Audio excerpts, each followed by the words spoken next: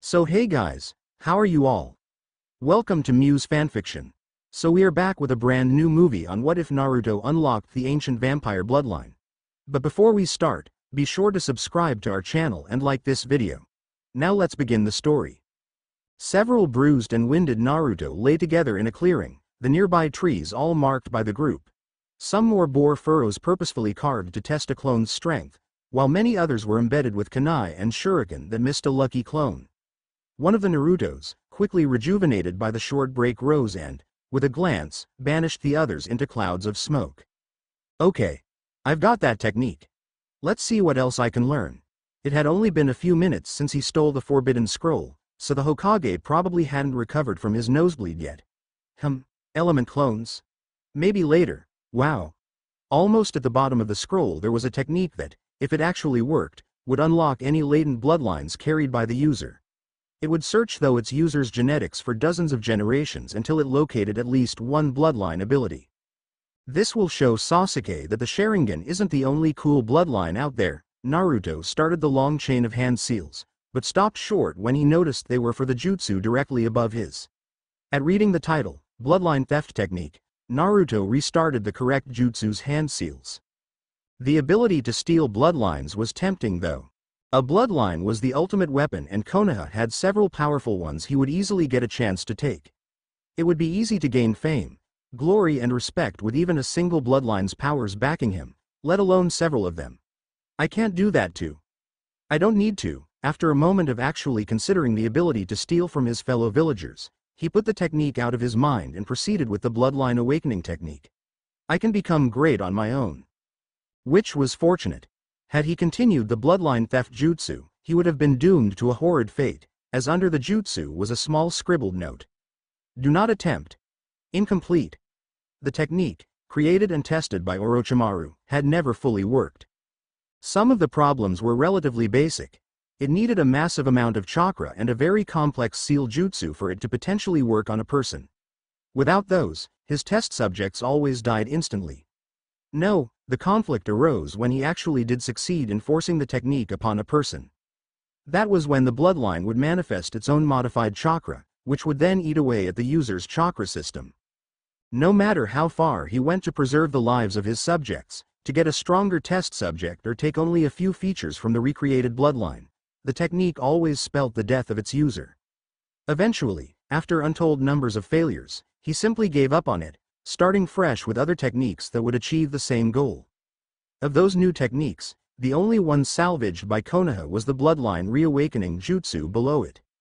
Over 100 correct hand seals later, Naruto was beginning to lose focus. Occasionally, he would catch himself trying to skip over a seal, or start a different jutsu, much to his chagrin. Physically worn from an extremely long day and restarting the jutsu 5 times, he almost cried with joy when he realized he was on the last 5 seals. His numbing hands contrarily decided that that was the perfect time to take a break. 3 seals away from achieving something that would change his life forever, Naruto's fingers locked themselves in an awkward position, far from being even an imitation of a real seal, and the world momentarily disappeared before him. For a second, it seemed that a second of blindness was the only consequence of failing to complete the jutsu with so much chakra built up for it. He was wrong. Painfully so. Blue chakra exploded from every chakra point in his body, the force of which easily blasted each and every one of his chakra gates open. Unable to withstand the massive force which it wasn't designed to resist, a small portion of the seal on his stomach started dissolving, releasing an infinitesimal fraction of Kyuubi's chakra. That demonic chakra slammed into Naruto's own and, without further prompting, the two battled for supremacy. Fortunately, the demon chakra was limited in quantity and the human chakra potency, so after only a moment, they cancelled each other out, leaving but wisps of both to repair the damages. All of this was, of course, not without further consequences. The power of Kyuubi's chakra had burned through every one of his chakra gates, changing his natural chakra's limitations. Unrestrained, his own chakra quickly fulfilled its most basic purpose and worked toward restoring his body and chakra system to normal. Basing what rate his chakra should flow at on the potent and destructive demonic energies that had just traveled through him, the gates were reformed smaller than normal, sealed as such, now made to never open without their utter destruction. On Naruto's right arm a small black hair melted into his skin, unnoticed as he thrashed in agony. Twitching in a small circle of ash, he tried to correct the technique, which he was almost sure at this point would kill him if he did nothing. With a laborious attempt at controlling his hands, he added in the last 3 seals he remembered from the scroll seals from the Bloodline theft jutsu. Fortunately, the pain soon stopped, allowing him to relax enough to hear Iruka calling out to him from somewhere in the trees. Tentatively, Naruto tried to sit up and he quickly discovered that he didn't feel any pain. Jumping to his feet, he realized that he actually felt better than when he started the jutsu, even if it had been a failure, though his right arm and head both itched and throbbed with an irritating, but ignorable, pain. I hope the first jutsu is good enough for me to pass. If I needed to learn 2 or 3 to pass that secret genin exam, by the end of that night, he would feel more emotional pain than all his years of physical torment combined. As Mizuki killed Iruka, the one-person figure in Naruto's life that he could almost call family, a great demonic beast howled with tainted joy within him. A little after midnight, Naruto stumbled into his neglected apartment, Iruka's headband in hand and his eyes bloodshot. "I'm worthless," he muttered, remembering how powerless he was when Mizuki attacked, how poorly he battled the treacherous Chunin. A team of Anbu arrived as Naruto faced defeat and resolved the conflict, moments too late to either save Iruka after the man shielded Naruto from an attack or stop Mizuki from telling Naruto about the demon within him. Emotionally exhausted and physically weakened, he flopped down onto his bed and after considering the idea of giving up being a ninja for a few minutes, fell into a troubled sleep. 3 a.m. With a start, Naruto awoke, coughing blood out of his mouth and nose.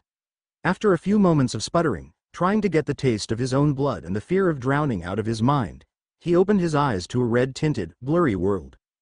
Shaking himself, he rubbed his eyes, trying to clear his vision when a slight pain shot through his eyes. With all the strength he could drag forth, he rose from bed and started towards the bathroom when he saw out of the corner of his eye that his pillow was rich and soggy with blood. Immediately, he felt his face, but detected no cuts. Checking over his whole body, he didn't find a trace of injury. Writing the blood off as part of a strange dream, he tossed the pillow aside, rolled a shirt into a ball and was about to lay down on it when he distinguished that his vision was blurry and tinted red. Annoyed, tired and tormented over Iruka's death, Naruto summoned a shadow clone to examine him and end the oddities of the dream. Both gasped in shock. Crimson tears poured down the original Naruto's cheeks, dripping alongside his sweat down onto his shirt in bed. The clone, conversely, bore a fiend. More unnatural than a fully activated Sharingan. There wasn't a difference between the various parts now. Red dominated every aspect of his eyes, flowing without interruption from his pupils and irises to the unnamed white area. Now completely convinced that he was dreaming, Naruto dispelled the clone and ignoring the occasional jolt of pain and wet feeling, sank back into sleep, ignorant to the changes his eyes were undergoing. The next morning Naruto grudgingly peeled himself from his red-caked shirt and dragged himself towards his kitchen. Halfway there, he heard a faint whoop of approval and stopped, listening to see if he could determine the source. It took only a second for him to notice his half-open window, and as he started to walk towards it to investigate, a large rock burst through.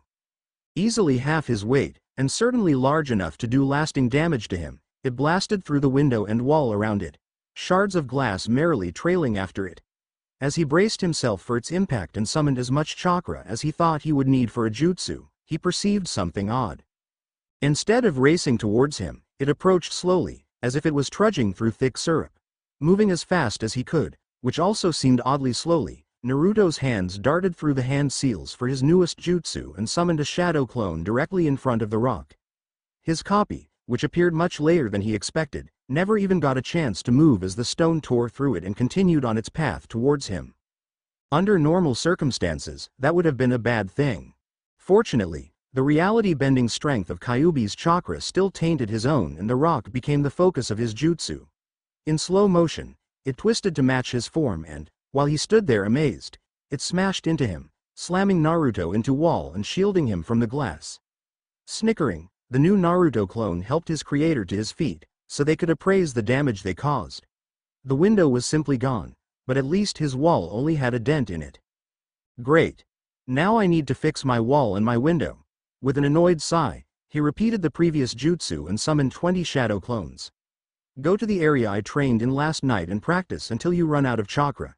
He stopped to think about their numbers, before summoning 20 more. You know what to do. His own hunger reminded him of something. If any of you bastards touch my ramen, you better hope you run out of chakra before I get back. That was met by every one of the stomachs in the room growling at once. Hoping for the best, formed the ram seal, pushed as much chakra as he could into the air.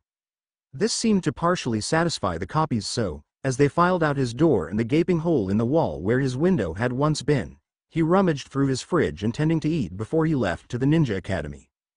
The water boiling for his breakfast, he caught a glimpse of his clock and realized he only had a few minutes to get there. Abandoning breakfast, he sprang out the window, wrapping Iruka's headband onto along the way. A week later 50 Naruto filled a small section of the forest, doing the one most common action in the training grounds. Using only the academy taijutsu style, along with snatches of poorly imitated clan fighting techniques, they battled as brutally as a young ninja could. Clones killed each other using the crudest, fastest methods they knew. Naruto had improved his clones to the point that only an injury, no matter how minor, could dispel them, so each needed actually hurt the others in hopes of winning each fight. Within 10 minutes, only 3 Naruto remained, each eyeing the others to decide whom they should attack first.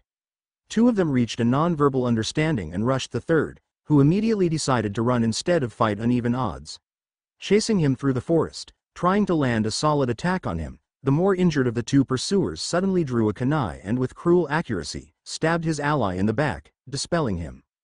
Looking back to where their target had been, the only warning he got was a flash of metal, as 3 kunai were embedded in his chest. Then, in an explosion of chakra and loose mass, he disappeared, leaving the real Naruto the reigning champion. Recovering faster than expected, Naruto summoned another dozen clones to try to improve his chakra control and practice his ninjutsu, while he set off to rest and get a snack before he met with his team. Halfway back to Konoha he felt a burning pain that, while familiar, was still unwelcome. Assuming one of his clones did something stupid again, like burning something too close to itself, he jumped down from his tree and tried to block out the annoyingly persistent pain. At an oddly steady pace Naruto's chakra once again rebelled against his body. This time, however, neither Kyuubi's seal, nor his chakra gates were forced to bear the brunt of the damage. Instead, the spiritual energy built in his head and eyes, and slowly changed from a minor stinging sensation to a sharp, stabbing pain. The power then seemed to thrash and expand through his body, now only faintly brushing against his inner demon and gates. With steadily increasing strength, it fluctuated, charring his favorite orange jumpsuit at random intervals and pushing all the nature around him to its limit, before slowly dispersing into the air. What the hell was that about? Neither the ash blowing away from him, nor the shredded tree beside him had a response, so, taking an odd route, Naruto sat down and concentrated on all the odd chakra-related experiences he had gone through. Inevitably, when he became distracted, Naruto's eyes started to wander and then he noticed something. His sight, which under normal circumstances was probably only slightly better average, was sharpening and dulling rapidly. This continued for several minutes, the dulled vision slowly improving until it was roughly the same as his normal sight. Then it all stopped and his head, which had only hurt under a few circumstances before, throbbed one last time, before all traces of the pain subsided. This didn't really worry him, until he heard a wasp hovering over his head and looked up to watch it. Every single wing beat was visible, though slightly blurred. Jogging to a small branch of a river that pooled into a miniature pond, he stared into it. A Naruto with the legendary Sharingan eyes stared back. It wasn't a dream. His eyes were still blue, but a fat black tomo, surrounded by red haze, had appeared in each.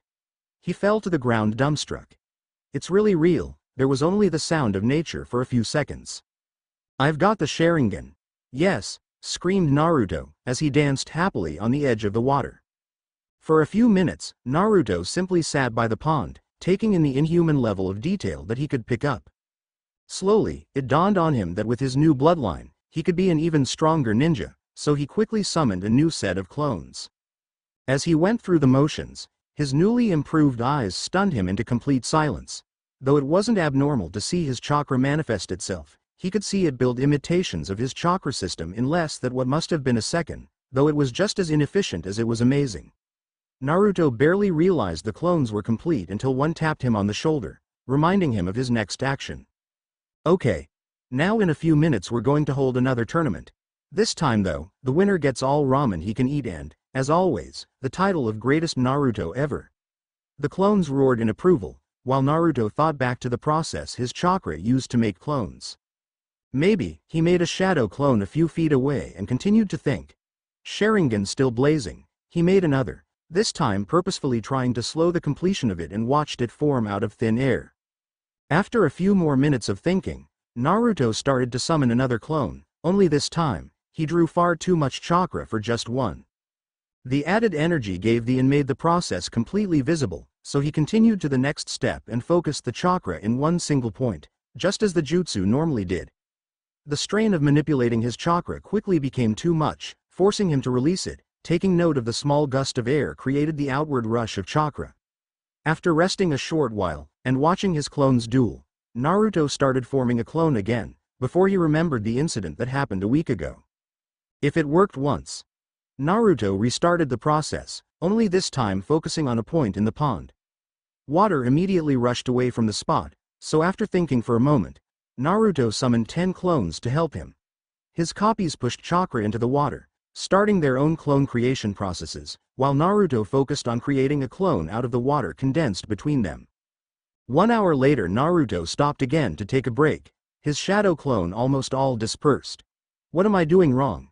He had tried 30 times and each time he would either waste chakra or summon a shadow clone just as he normally did.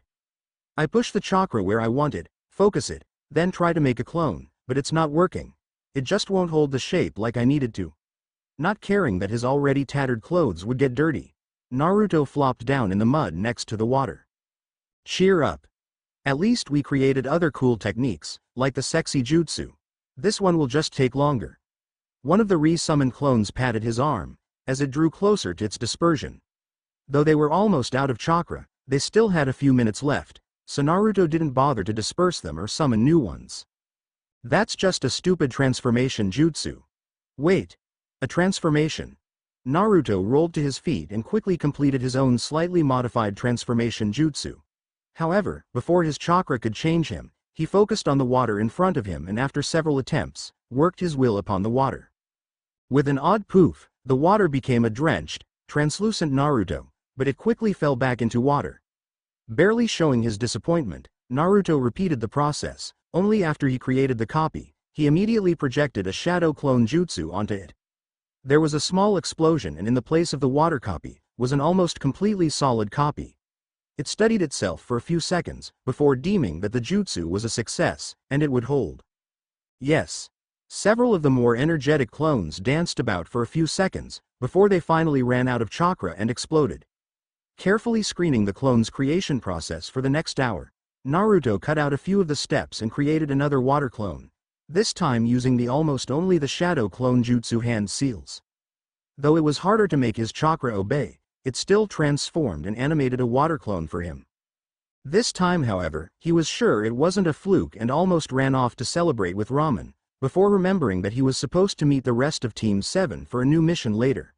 I guess I'll have to put off the celebration until later. Leaving to meet the rest of his team, Naruto then remembered Kakashi's tendency to be late. I have a few minutes to spare, though. The water clone, which was still testing his abilities, looked over at Naruto. Do you think this would work with other things too? Another hour later an array of clone had turned the sparsely wooded area into a completely clear arena, and for the second time that day, Naruto was going to battle. This time though, there was a much larger variety. Making sure to keep the numbers of clones roughly even, Naruto summoned 10 fire clones, foregoing the use of a base fire for the transformation. These extra clones ran over to join their element, bringing the number of clones of every type up to 50. As soon as the fire clones had gathered, 5 shot off a poor imitation of Sasuke's grand fireball technique, which Naruto had been trying to imitate earlier in the week. The fireballs slammed into an unsuspecting Naruto, burning his already damaged clothes.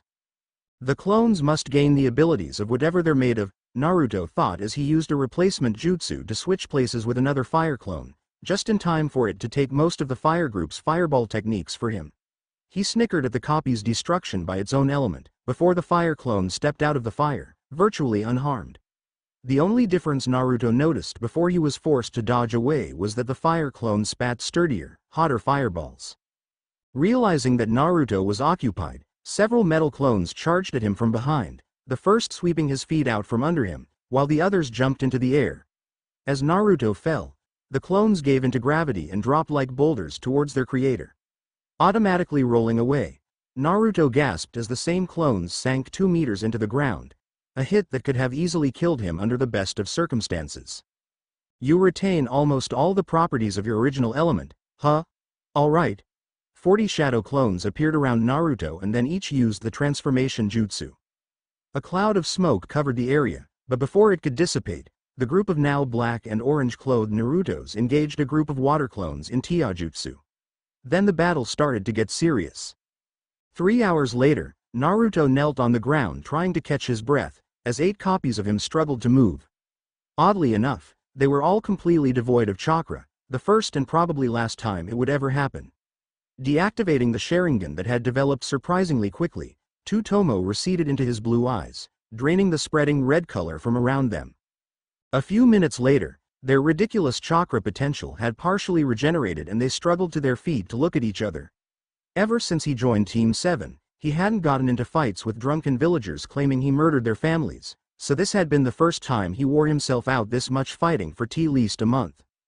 I'm going to miss all of you. Damn, I wish I could keep you around, but if anyone found out about this technique, they might force me to teach others. Naruto really would miss them. As pathetic as it was, fighting with them gave him one of his first real friends. Friends who didn't deny knowing him to their peers and families. Shikamaru and Kiba were nice, but they couldn't hang out after school, unless they wanted to anger their parents. The only metal Bushin remaining took a step forward. Well, I think I know a way we could stick around and still be secrets. He called the other clones who had become generals over their own variety and they all huddled up, discussing the next course of action.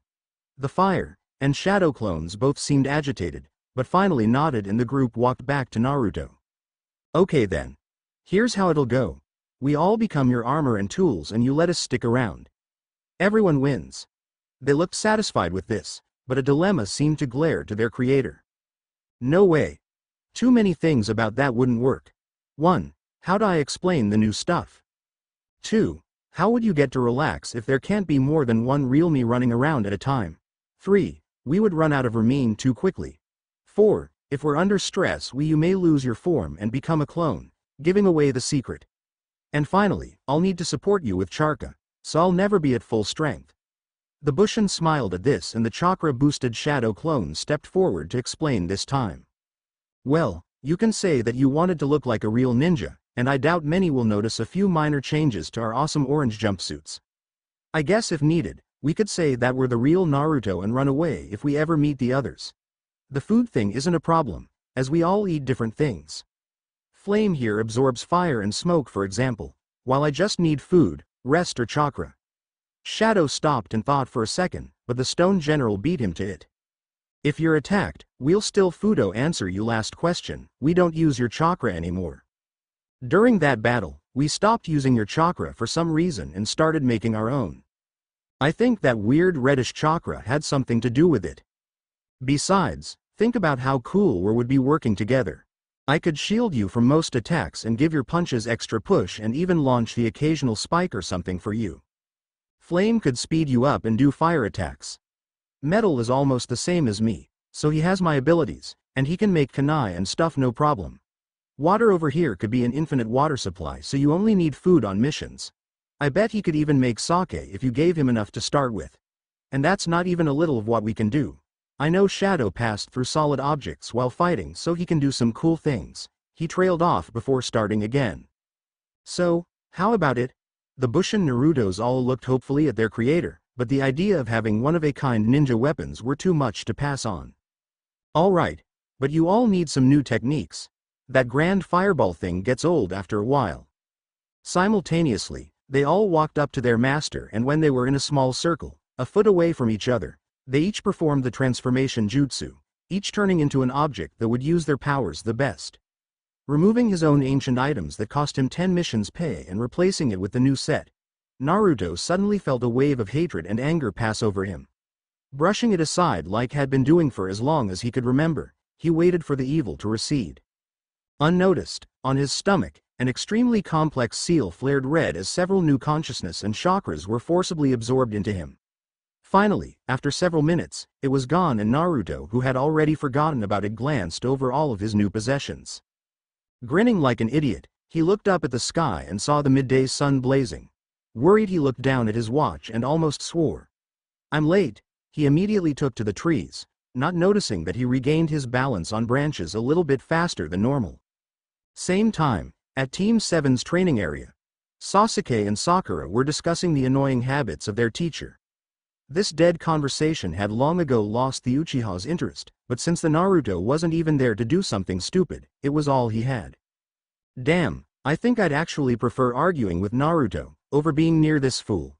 At least the other idiot has useful abilities, like that clone jutsu of his. Sakura just drags us down. Getting to the point of considering killing her and becoming a missing nin like his brother, Sakura was barely saved by their mutual teacher. Yo! Kakashi exploded next to them in a burst of leaves, calmed from his visit to the hero monument.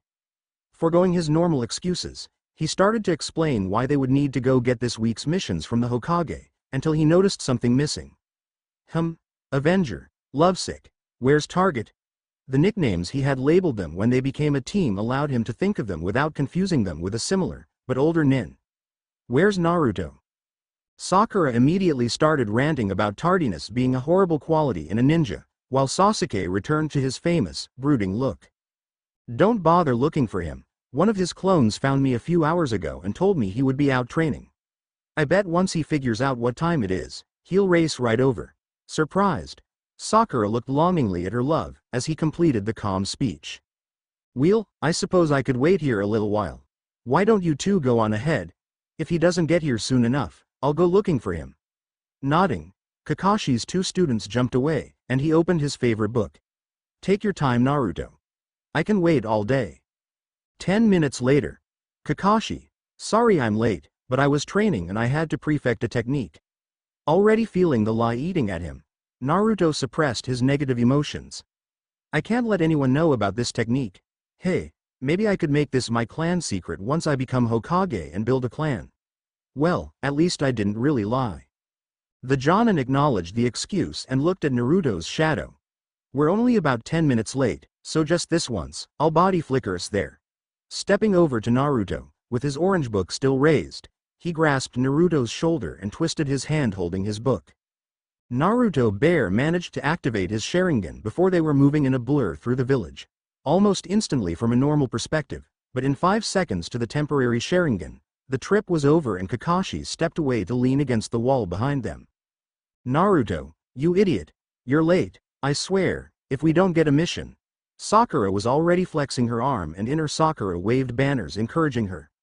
Sasuke's simple stared at Naruto, trying to identify the odd shape in his eye that swirled away a second later. No need to kill him, I reserved a special mission for you three. The Yamanakas need someone to help weeding their gardens so. I can't stand this. Sakura and Naruto exploded at the same time. I thought we were ninja, not errand boys. This sentence got Naruto a punch in the face from Sakura, but he barely noticed, because the Hokage was flipping through files. All I have left is, well, I suppose a C-rank mission would be alright this once as long as Kakashi makes sure you don't get into trouble. Tazuna, come in here. A drunken man stumbled out of another room and supported himself on wall. This bridge builder has come with the request that a team protects him from bandits, while he journeys back to Wave Country. Then you will stay with him until he completes the bridge. Naruto and Sakura actually jumped happily, while Sasuke merely grinned. Wait. Tazuna wobbled for a second until he regained his balance. You mean these runts are going to protect me? That short bond one looks like he could get stepped on and the girl is obviously a weakling. The only warning he got was 2 blurs before he was pinned to the ground, clutching his stomach. If you two kill him, you'll never get a mission again. Sakura stopped kicking him and stepped away. A few seconds later, Naruto reluctantly jumped off his back. Alright, tomorrow, we'll meet at daybreak by the village gates. I suggest you all stock up on supplies or this trip will be very uncomfortable. With that, Kakashi flickered away, and Sasuke walked over to the door, but something stopped him. Hey dumbass. Naruto looked up. You don't have a clan, right? The response was a curious look and the shake of his head. Never mind. Someone as weak as you could never have a clan or bloodline limit. Forget it. The team continued, his biggest fan trailing behind him, leaving Naruto and the Hokage alone. So Naruto, is there anything you wish to know? I must get back to my paperwork. The old man smiled, and Naruto wished he could help with the paperwork, but he knew he would only get in the way. Then a thought hit him. Could I read some more from the scroll? I only want to check for something, and I promise to be careful. The grandfatherly smile fell from the elderly man's face. It would only be a quick peek, right? What am I worried about? It's not like he has the Sharingan or anything, right? A preview of his birthright won't change anything. After all, the Yondaime practically rewrote the scroll. The Hokage nodded. Only for a few minutes, then you have to leave. I suppose, if you stopped all the pranks, I could let you see more later, though. That's all I need, old man. Naruto walked into the adjacent room and strolled down to where he had stolen the scroll. Flicking some of the many specks of blood of its edge, his hands started to itch, but he ignored it to open the scroll. Sharingan, once again active, he unrolled it and tried to memorize a few techniques. Shadow Dragon, Dance of Shadows, Condensed Fountain, Volcano Barrage, and Wood Release. There are wood techniques. I better just scan Tarn the Jutsu later. Going through the whole scroll several times to commit the writing to memory, his Sharingan only making it slightly easier, he rebounded and deactivated the bloodline. It's been over 5 minutes, so it's time for you to get going. You have a mission tomorrow, remember? Thanking the Hokage, Naruto ran out of the building, ready to practice his new techniques. The next day, Naruto was half asleep, but still in better condition than one would expect. He had made 5 clones for each of the 100 techniques he wanted finished for the mission, and only half of the groups had gotten any progress at all. He personally took the hardest group of techniques, Wood Release, and made another super clone for it. After getting it to agree to the same thing as the others, it transformed partially into a vine and Naruto absorbed the rest. That vine was now wrapped around Naruto's wrist, in a poor imitation of a wristband, and whenever he touched it he would be rejuvenated by his accomplishment. Eerily on time, Kakashi nodded for the guards to open the gates and led them out. For an hour, they followed the path until they passed 2 odd puddles that hadn't dried out yet, despite it raining weeks ago. Sasuke noticed the same and drew a handful of weapons inconspicuously. Now, at the cry, the 2 puddles condensed into men who swung a long chain around his teacher. Before any of them could react, they yanked the multiple wraps of the chain, and the copy nin was shredded into several bloody chunks. No! The group yelled out simultaneously. The 2 new ninjas dashed forward to try to take out another target, but Naruto and Sasuke each appeared under one and kicked the enemies away. Nodding to each other, Sasuke flung 3 shuriken and a kunai at the chain while Naruto summoned chakra to his hand and transformed it into several kunai. The blades were immediately plucked from the air and whipped them towards the assassin nin, closely following the real weapons procured by Sasuke. Sasuke's blades bound the 2 nins' Kain to a large tree and Naruto's dug themselves into the nins' ankles and feet. Seeing that their enemies were pinned by Sasuke's attack and injured, both Sharingan children prepared to finish them off, only for their teacher to appear in front of them. Confused, everyone looked at the spot Kakashi had died, only to see a large clump of dirt in place of their teacher. Well, I suppose I really wasn't needed. Good thing these are only small fries. If a real enemy appeared, I doubt you 2 could have brought them down so easily. Naruto smiled happily at the hidden praise, but Sasuke grimaced. Not only has the dead last caught up with me, he can even created weapons out of thin air. I must unlock my bloodright, and surpass him if I want to have a chance at beating Itachi. But, if he could help me, hey Naruto, what was that technique you use? Weapon throwing. Not realizing he had created the kunai and knives, Naruto had made the ability almost second nature. Sakura, however, had been next to the bridge builder the whole time, so she saw everything. You just made those weapons appear out of thin air. It's not fair that you get that special jutsu, and Sasuke doesn't. After all, he was the top student in our class and you were barely even last, so he has to be much better than you are. I swear if you don't show Sasuke-kun that jutsu, I'll never speak to you again. The logic was glaringly flawed, but that didn't take away the painful feeling left by it. Frowning, Kakashi tapped the kunoichi's shoulder and shook his head disappointedly. When he turned to the recipient of the verbal thrashing, His grim sag was instantly covered by a hollow smile. Even before that was finished, the normal hyperactive grin covered his toughest student's face. Unless Sasuke submits to being my student or I adopt him into my family, he isn't learning this jutsu. I'm so good at it, I don't even need hand seals, so he could never catch up even with the Sharingan. Naruto stood in front of the group, striking what he thought was a powerful stance, but both Sasuke and Sakura pushed past him, ignoring him completely. They all knew those conditions would never be met, so without speaking anymore, they walked onwards. Only to stop again, when a bush rustled barely within the trees. Active before he got a chance to think, Naruto sprayed the area with projectiles. Then he commanded the trees nearby to trap anything with a pulse, their roots extending and ripping through the ground.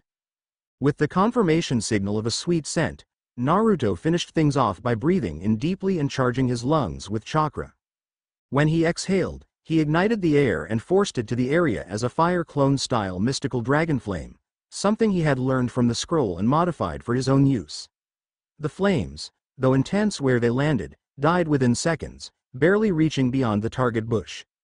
Confidently moving shrubbery blocking his view aside, Naruto stopped moving completely when he saw that he had just harassed a rabbit. "You idiot! You burned that poor rabbit!" Though that was something the whole group noticed, both Kakashi and Sasuke were amazed. He didn't use hand seals at all, and I think he even forced the tree roots to help. "How can I even get close to my goal if Itachi can do even better than this?" repeated itself continuously in Sasuke's mind. Then, though accidentally, he started talking. "Maybe you're not as pathetic as I thought you were." Ignoring Sakura's continuing rant, Naruto grinned over to his skilled rival. Kakashi, who had returned to his book once the fire died out, slowly lowered it into a pocket, sensing danger. Then, moving faster than anyone could have expected him to, he tossed Sasuke into the air, tripped Naruto, pushed Sakura and slammed himself and Tazuna into the ground while still forming the words, "Get down."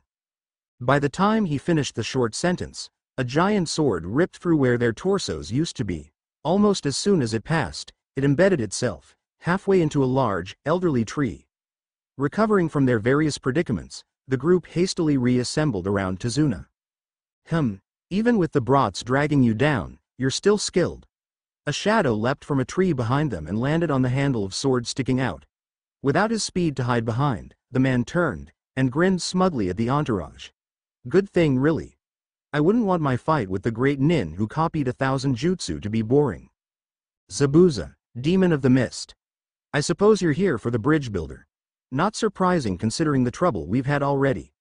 Kakashi's hand flicked over a seal on his wrist, releasing chakra that had been stored in weights back into his body.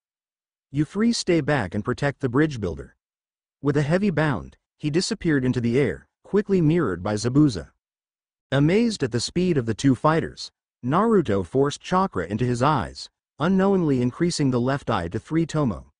Almost finished activating the bloodline, Naruto hurriedly created a metal clone in front of himself. He was barely fast enough to block the brunt of a pale Zabuza's sword slash.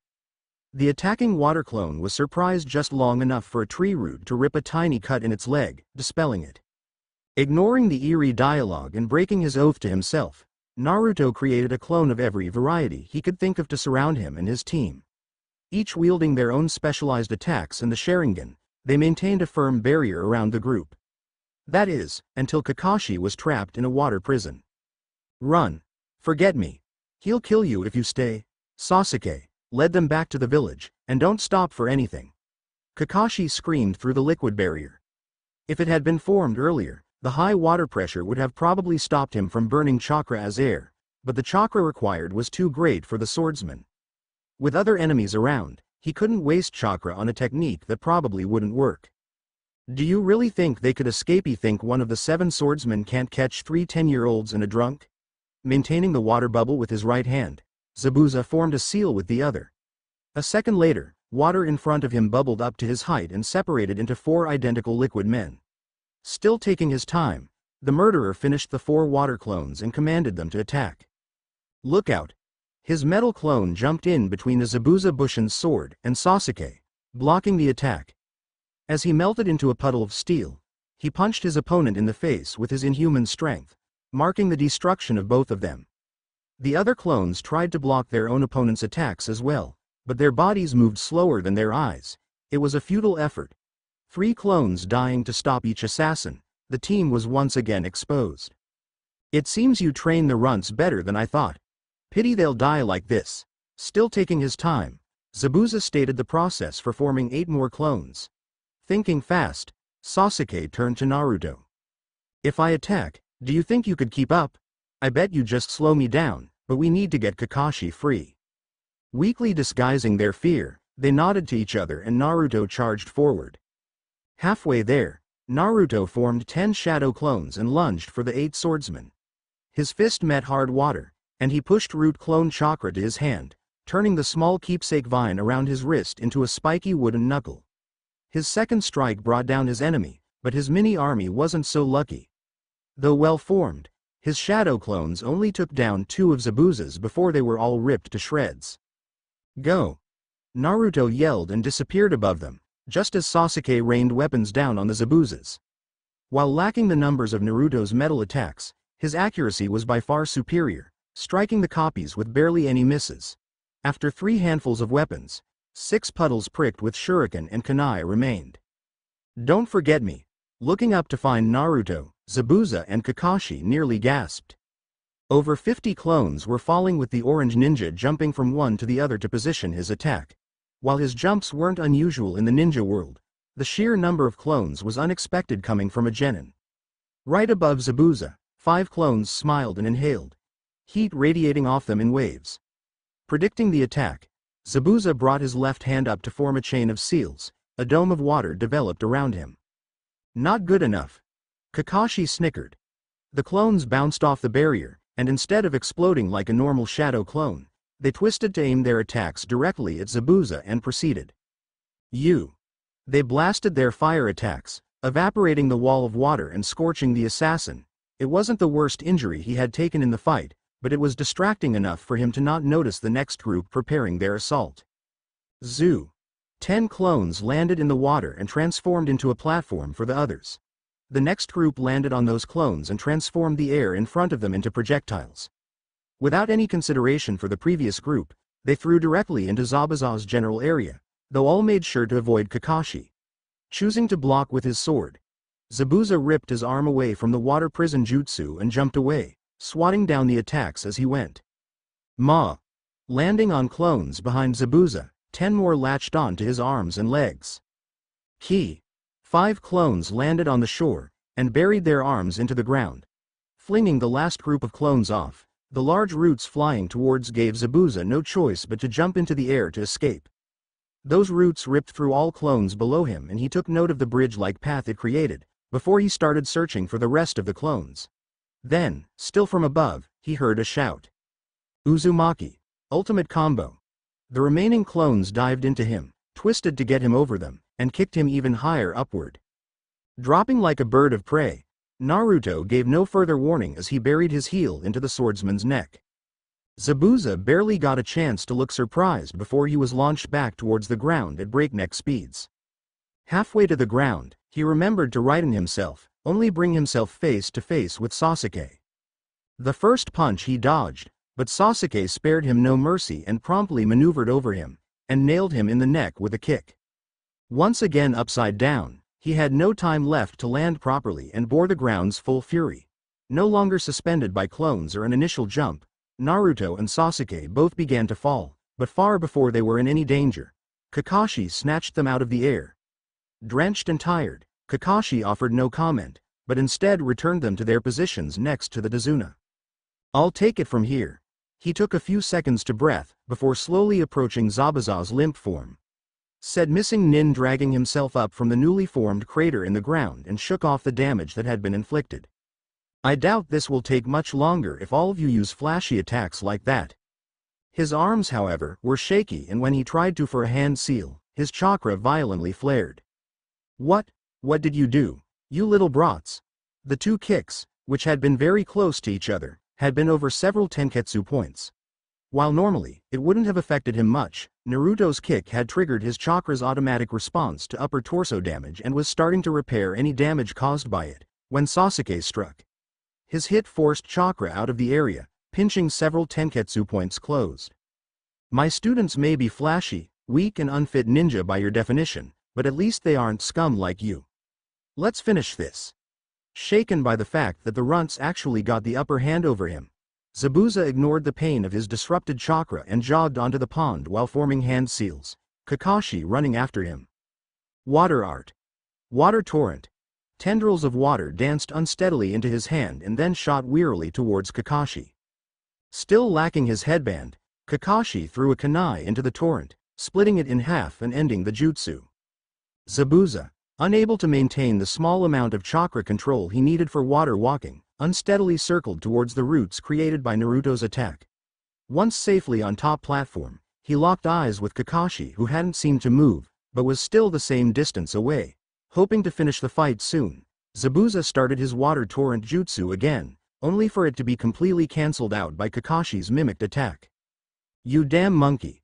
Stop copying me!" the both yelled out. Ignoring his pain, Zabuza let his hands fall into a familiar seal combo, only to see Kakashi do the same. As he got closer and closer to finishing, a shadow took definition behind Kakashi. On the last seal, his blood ran cold, and he faintly anticipated his opponent's powerful water vortex technique. Floating behind Kakashi's opponent were two half-limp clones of himself, one who was flying through seals and the other posed as both Kakashi, and he was. The one doing seals yelled out what would have been his counter move, water diversion, forced waterspout split technique, and drew his sword to launch another attack. The other, like the original would be in a few seconds, was launched away and disappeared. Then, the copied jutsu descended upon him. His yell muffled by the concentrated water's pressure, Zabuza was carried down through the forests aside the lake, until his finally hit a solid tree, which must have been a few centuries old. Carefully following the progress, everyone ran through the dense wood growth until they found the weakened water demon. "Kakashi, can you see the future?" Barely able to lift his own head, Zabuza prepared himself for death. The team was just too much for him, from the freakish students, and their psychic teacher. "Haku, I need you." The whisper barely had a sound, but Haku had never failed him before. "Yes. I can see the future, and your future is death." Drawing his kunai, Kakashi prepared to deal the final blow, only directly in front of his foot. Taken back, he watched helplessly as his kill was peppered with needles in the neck, silencing the water assassin. Then a small boy in a mask jumped down from the dense leaves above. Though the mask he wore hid his face, the small marks on the side were all clues he needed. "You must be a mist hunter nin." "Yes, I am a hunter nin from Hidden Mist. I've been tracking this target for roughly a week, so I must be the one to eliminate him." Hefting the large body onto his back, the hunter nin formed a hand seal. "Goodbye." The two flickered away, but before Kakashi could comment to his team, the world grew dim. Not enough chakra, covering his Sharingan eye with his hate again, Kakashi slowly drooped down. Sakura, the only team member who wasn't tired or still watching for danger, took a step forward to help him, an idiotic mistake she would later admit. The warrior's limp body, despite not being consciously controlled, drew a kunai and made a move to slash at her neck, only to be stopped by Naruto shielding her, and Sasuke holding Kakashi back. "Fool. He's a ninja, not some worn-out traveler. Did you really think he would just let his body become defenseless because he needed a nap? Even this idiot knew that trained ninja will kill anyone that approaches while unconscious." Struggling to control his teacher, Sasuke shifted gaze to Naruto.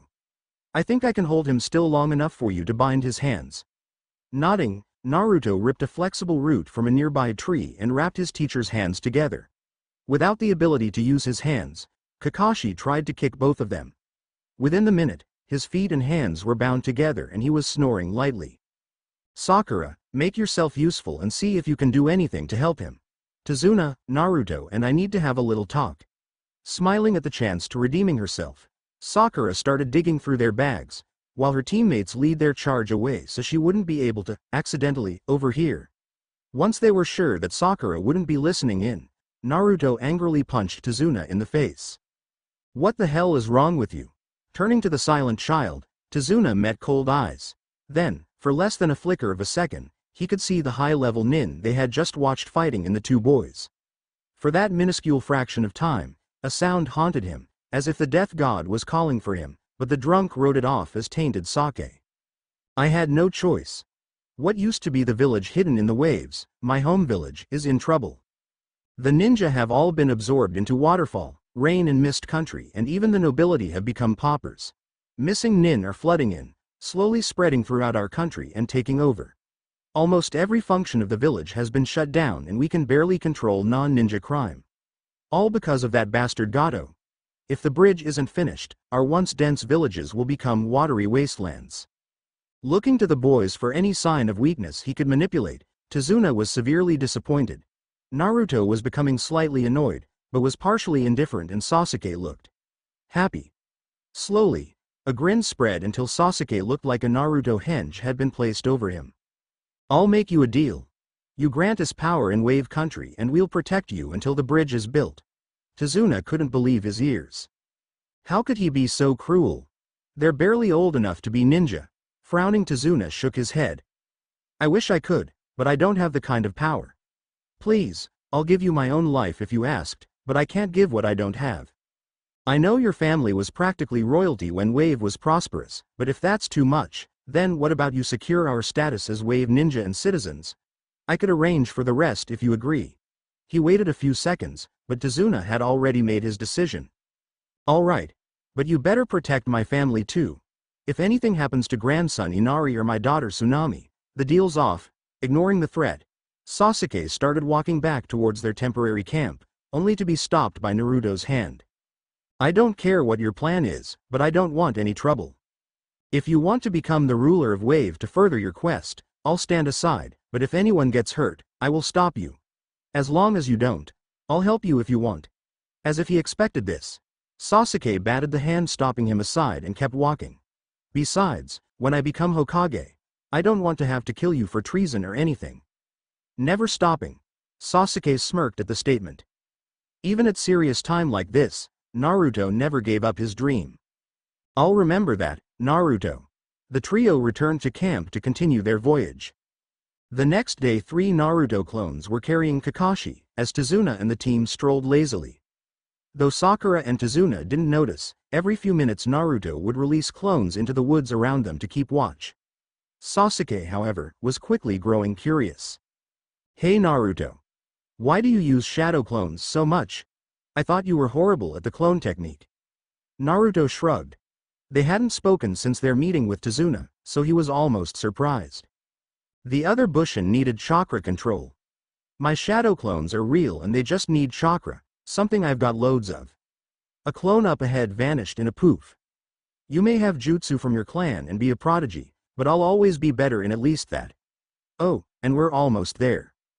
That technique is interesting. I'm surprised he can do it so well and so often too. He isn't as weak as he made us to believe in the academy. Ignoring Sakura, who had steadily seemed to grow more and more annoying, Sasuke realized how powerful their team was. Maybe he would be a good milestone. I bet Itachi never learned how to do that, so if I can beat Naruto, I'll be closer to taking him down. 100 meters away, beyond the last of the thick trees, sat 2 men floating in one of the dingiest boats the team had ever seen. Once they were only 20 meters away, the slightly taller of the two called out. Tazuna, you ready to go? We need to hurry if we're going to avoid the patrols. Automatically turning to Tazuna, the mostly sober old man explained. Gato has border patrols set up to prevent deserters from escaping. I'll always have scattered friends who want to help, so that won't be a problem as we get there on time. The genin nodded, and loaded their teacher onto the rickety boat. It groaned angrily, but held their weight, so the group departed into the looming fog. At Tazuna's place the 3 Naruto Earth clones that had carried Kakashi in were ordered outside. Mentally dismissing them, they became clumps of clay, which seeped into the almost swampy ground. So, how will you 3 defend me? Without that teacher of yours, I doubt you'll be much good, and if any more ninja like the last one come, you'll need him. Tsunami's eyebrow rose, but she didn't say anything. Inari stormed downstairs upon hearing his grandfather's voice. Whipping away the tears, he tackled the old man, nearly toppling him. Ignoring the scene, so Tazuna and the kid wouldn't be embarrassed later, the middle-aged woman drew their attention. Both Wave Country and my family will be indebted to you forever. Please, make yourselves at home, it's the least we could do for your team. Sasuke opened his mouth to take the role of team leader when a voice spoke up. That would be great, since then we could defend him from assassination attempts at night. Startled, Sakura lashed out with her arm to smack the owner of the voice. Before it even made it halfway, it was pushed downward, making her tumbled into a confused heap at her teacher's feet. I hoped you didn't run into more enemies after I passed out. Even though his shoulders were slightly slumped, and his voice wasn't even close to having the amount of energy as normal, Kakashi Hatake leaned against the wall behind them, the binding vines at Sakura's side. Well, now that none of you think I'm a boogeyman, we have something to discuss. Naruto, you help me to somewhere a bit more secure? The two boys quickly supported him and Sakura collected herself. You should probably go to one of the guest rooms upstairs. Here, I'll lead the way. Tsunami walked down the hall, and paused by the staircase to let them catch up. She didn't expect to see three Naruto walk past her and up the stairs carrying Kakashi. I'll go have a talk with my father. Your rooms are on the right, across from the stairs. The original teens proceeded, and she couldn't help but think her family was in great hands. Now then, we have a problem. Kakashi's lone eye was curved happily, but it was obvious to even Naruto he was masking his pain. I assume you all remember Zabuza being finished by that hunter Nin, right? Well, Zabuza wasn't dead, just near dead. Real hunter Nin destroy bodies on sight to prevent the theft of any hidden village's secrets. He waited a few seconds, and when realization passed over Sakura and Naruto's faces, he continued. Unfortunately, that means not only will we have to face Zabuza again, but now we need to be able to fight whoever he decides to bring with him. That child who was skilled enough to cause a fake death will almost certainly be there. What do you mean? We'll have to take on him and his ally. With Naruto always getting in Sasuke's way, we'll be killed in seconds. The Sasuke sent her a withering glare, while Naruto withdrew into himself. She's right about one thing. Naruto glanced at her one last time, before sullenly redirecting his attention to Kakashi. Sasuke, on the other hand, continued to glare. Right now you three are no match for either of them, and with me injured, we won't stand a chance. Luckily, Zabuza isn't fit for a fight right now either. This caught Sasuke's attention. For a few seconds, sliding closer to Sakura, he whispered, next time, you will make yourself useful. He then returned his attention to their teacher, while Sakura sat wide-eyed for a few seconds, trying to compute the order, and Sasuke speaking to her at the same time. All the damage you two did to Zabuza will help quite a bit. If he gets a decent medic Nin to help him, it'll take a bit over a week for him to fully recover. Naruto finally smiled, the hidden praise raising his spirits. What's the problem then? Naruto and I are more than ready to take a weak Zabuza down, and you should be healed by then. Sakura nodded behind Sasuke until she realized she had been left out. Of course, Naruto received blame for this in the form of a punch to the back of the head. The problem is that I'm not physically injured. The Sharingan uses massive amounts of my chakra, so I've completely exhausted my chakra supply.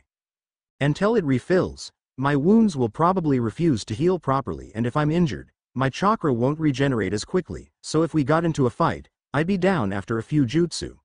That's why we're going to be training hard for the next few days. We wouldn't want to waste this time lounging about, would we? Annoyed at being excluded until then, Sakura grinned merrily. Sasuke merely nodded, and Naruto almost exploded with joy. I have to remember to keep my technique a secret. I can't let the others know how to do it, or else the Uzumaki family won't have their own techniques. What will we be doing? Learning to fly? Breathing underwater? Naruto pranced happily. Up until the mission, they had just been running errands, never training at all. Even better, the one visible eye on Kakashi's face was still curved happily, but under his mask, a smirk was almost visible to Sasuke. We will be climbing trees. Naruto bounced around happily for a minute, until he realized what had been said. What? Maybe less this time. Though spoken loudly, the voice was ignored even by the speaker, easily fading before it reached any of his companions. Running full speed, Naruto made his way up the tree a few meters again before his control slipped and he was launched off, not even bothering to mark how high he had gotten. The small crater left behind did that for him. You need to focus more on control instead of quantity. Sakura over here barely has a tenth of Sasuke's chakra, and she made it up her tree on her first try. The girl sat on a high branch, wheezing as if she had been running the whole day, but she was still far higher than either of the boys had reached. Neither boys said anything as they charged their own trees again, but this time, there was a noticeable difference. Sasuke made it a meter higher than before, and Naruto got even higher than that. When Sasuke lost control, he launched himself off and somersaulted until he was close to the ground, landing with no difficulty. Naruto, however, was still partially upside down, amazed at surpassing Sasuke. His almost insane grin only vanished when he realized that Sasuke was standing on the ground, but was still an eye level with him, and upside down. Crap. Naruto. 3 voices shouted as he forgot to flip, and landed on his head with an odd crunch. 8 almost identical faces and 1 giant set of inhuman teeth loomed over him. Realizing he was awake, the giant creature attached to those teeth rushed towards him, only to slam into a cage-like barrier. Annoyed, it let loose a demonic growl that shook Naruto to his core, before retreating deeper into its lair. Don't worry, we'll maintain everything here. This giant idiot won't be interfering as much as before, but we can't hold him off forever. Naruto looked around, trying to pierce the smog-like darkness. Oh yeah, try to let us out sometime soon, okay? Remembering the several clones he had created, Naruto agreed immediately. I'll try to get all of you out soon. Apparently, that was the only reason they were there, as they slowly disappeared into the darkness. When there was only one left, the soul copy started talking again, its single voice lacking the echo-like sound of being nearly synchronized with several others. I guess it's time for you to go back then, it stated enviously. Naruto looked around for an exit before abruptly disappearing, an odd and confused look on his face. Did it work? The giant figure had returned, only now, its massive canines looked even larger. As it approached, the thud of its paws jarred the surprisingly large cell, but a small mark that seemed to be burned into the central bar seemed to hold the cage mostly still. Yeah, he agreed to let us out. Now, when I get out, you have to make sure I have enough of your chakra. A full 4 tails should suffice. The grin on the huge creature's face diminished, but it growled approval anyway. Great. I get out of here, and I will make sure you get full freedom, Lord Kyuubi. Finally. If I had to put off my training much longer because of you, I'd drop you off the bridge. Naruto slowly broke his eyes apart, and then clasped them shut again. It was either still morning, or he had been sleeping for at least a day. Sasuke kicked him in the leg, so half-heartedly Naruto opened his eyes again. His team was backgrounded by the sparse forest where they had been training. I'm surprised you survived a fall like that. It shouldn't be possible for you to regain conscious so soon, after something like that. I guess you're tougher than you look. Kakashi stood over him, his hand glowing an odd green, as if he had been close to performing a jutsu on Naruto. Don't worry about me, I'll be fine. Let's just get back to training. Kakashi lingered hesitantly, before hobbling over to a tree to rest against. You're doing much better anyway. Soon, if you all keep this up, you'll be ready for real techniques. Injury-forgotten Naruto and Sasuke were back to running up the trees before he could finish. 6 hours later, Boom Sakura looked back into the forest from behind Tezuna's house. That explosion had come from right around where Sasuke and Kakashi had been training Naruto. There were a few miniature explosions, and a giant flame burst through the trees. Even if she weren't in his fan club, Sakura would have still recognized the near-famous Gokakyu no Jutsu ripping into the sky. I hope he's alright. Tripaging Jutsu battle behind her, Sakura went back to the training Kakashi assigned. The floating leaves on her head and hands spun steadily, so she got ready for the next part of her assignment. Target practice while levitating 5 leaves. Back with Kakashi. Kaden. Hosenka no Jutsu. Bouncing off a tree to their right, Sasuke let loose more small fireballs before he disappeared into the foliage. Unable to dodge in time, Naruto let loose his own Hosenka that he had barely copied, canceling most of the attack before it reached him. Can't you do any better? Sasuke's chased Naruto's taunt with a hail of kunai and shuriken, which forced Naruto bound away. It was pointless as his dodge sent him directly into one of the wires from another kunai. Before what had happened registered, more wired kunai danced around him, until he was trapped in a web of steel.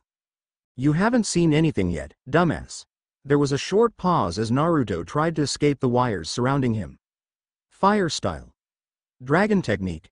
From all sides small flames ran along the wires. After coating every wire with fire, Sasuke exhaled, shooting out a giant flame that raced to where Naruto was trapped. The puff of smoke was the only warning Sasuke got before he was sealed in from all sides by tree branches. Below him, Naruto had his hands submerged within the tree Sasuke had been using as a base. That's enough. You two have spent enough time training like this. There was silence for a few seconds, until Sasuke blasted his way out of the cage. Besides, Sakura should be ready to practice with you two by tomorrow, so you shouldn't tire yourselves out. When he was completely sure that two wouldn't be killing each other until the next day, Kakashi started to limp back to Tazuna's home. Hey, sensei. I can speed this up. With only that as a warning, Kakashi was lifted by a Naruto clone with metallic blue eyes. Seconds later, two Narutos and Sasuke were bounding from tree to tree on their way back to Tazuna's house.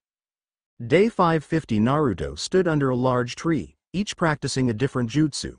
A few meters away, the real Naruto faced them, his eyes glowing. Where his Sharingan Tomo normally sat, there were two swirls of red, pink and black giving his eyes an even stranger look. Damn! What's wrong with this? Aside from trying to master the remaining jutsu he had learned from the scroll, he was trying to advance his Sharingan as the last foot of the ancient length of information had mentioned in passing. Each time he activated it, he would still get a freaky color combo and strange traits like perfect memory, but nothing else. Pushing chakra up into his eyes, his clones suddenly stopped moving, and a slight pain shot from his eyes into his head. What? He tried lifting his arm, but for some reason, he could barely move it. Pulling the chakra away from his eyes, he saw it. One of his clones had just finished the hand seal of one of the jutsu. Pumping up his eyes again, the world almost completely froze. This went on for several tries before he realized he had unlocked another specific ability of the Sharingan. Great, another part of the Sharingan. The chakra control those clones gave me is almost not worth it now. The new ability was annoying, but would probably be useful later anyway. I guess I can call that the Taisokugan. Slow eyes. He slumped a little at still failing to use the Sharingan. What are you guys doing? I never had trouble with the Sharingan before today. Those clones must have changed my chakra to be like theirs or something. Getting annoyed at the fact that his greatest advantage had been taken away after having it for such a short amount of time, Naruto tried manipulating his chakra in his eyes again. Pulling chakra from his stomach, he channeled it upward and then increased the flow near his eyes. At the last second, he focused on a tiny bit of chakra near what might have been the edge of his iris. Please don't be something like telescopic vision. The plea went unheard as chakra was pulled up to his eyes in ridiculous amounts, before dispersing itself. One bug, scared off by a stray iron sand drizzle, shot away madly, and Naruto tracked it for a few minutes until his sight started getting blurry. Then he opened his eyes and was assaulted by almost crippling double vision. One layer was of the insect pursuit, the other his clones practicing. Deactivating it, a wave of nausea washed over him, but it quickly receded, leaving him annoyed but mostly unaffected. At least these are somewhat useful. You'll be the Senrogan, tracking eyes, conflicted over being unable to active the normal Sharingan, yet gaining cool new eye abilities. Naruto sat down and thought. I bet if I have an accident like last time, I can find those clones. Then I can make them stop. This solution didn't help him at all, because the only time he had reached them so far, they wanted to talk. Sighing, he tried the chakra movement he had used for his memorizing eye and continued to study his clones and their jutsu. In a high branch of a nearby tree, Sasuke watched amazed. Not only was Naruto related to him somehow, but he had already unlocked their family's bloodline and then some. What other secrets have you been hiding? Releasing the basic genjutsu he had placed over himself, Sasuke dropped from the tree to land next to his newly located cousin. Training hard, I see. There was a flash of metal as 8 Naruto charged him, each wielding a spear. They lasted a few seconds before a large fire melted the group down. Calm down, idiot. It's me. Several Narutos looked hesitant before the Naruto with mutated eyes called them back to their jutsu. Why are you here? The eyes bore into Sasuke, but they looked nothing like the Sharingan. This version had white pentagons with red edges, making his eyes 3 distinct colors. I wanted to train with you, cousin. Now then, why do you have that bloodline, whatever it is? They both jumped away into nearby trees as 3 different fire techniques passed through where they had been standing. I could teach you some of our family's techniques, in exchange for some of yours. The idea made Naruto pause. The Uchihas were famous for having the largest jutsu library in all of Konoha, but he would be giving up his own family's jutsu. Maybe. Before I decide on that, what do you mean, cousin? With most of the clones practicing elsewhere now, the two boys comfortably returned to the ground. Didn't you know? Only an Uchiha can naturally have the Sharingan. Therefore, unless you found a dead Uchiha with an active Sharingan, removed their eyes, and then learned how to control it, even though Kakashi can't, you're at least my cousin, even though yours seems to be a bit odd. So, will you train with me or won't you? The idea was sounding good. Naruto would get to train properly with someone, and Sasuke would study jutsu with him. Getting annoyed at the time it was taking Naruto, Sasuke prodded more. If it means that much you don't have to teach me how to do jutsu without seals. I just want to be able to do the jutsu. That sealed it for the blonde-headed ninja. You've got yourself a deal. Now then, cousin, what were your plans for Wave Country? Naruto dispelled his clones, and the two young Uchiha disappeared into the trees. Sasuke was the first into the bar, grudgingly hanged to look more like his older brother. Bypassing some of Wave's the dirtier and weaker-looking thugs, he strode straight to the edge of the room, where the workers with light ninja training were said to stay. Stopping directly in front of their table, and trying not to vomit in disgust at a ninja dragging a 4-year-old girl under their table, he spoke. I have a job for you. As one, every person in the bar became oddly aware of his presence, giving Naruto his chance to slip shadow clones into the groups. Once the bar had mostly calmed and the weaker men had returned to their sludge, Sasuke pulled out a small wad of money. It was his own money, but the wealth of the Uchiha clan made giving up such a small amount insignificant. Yod, far more than this will be yours.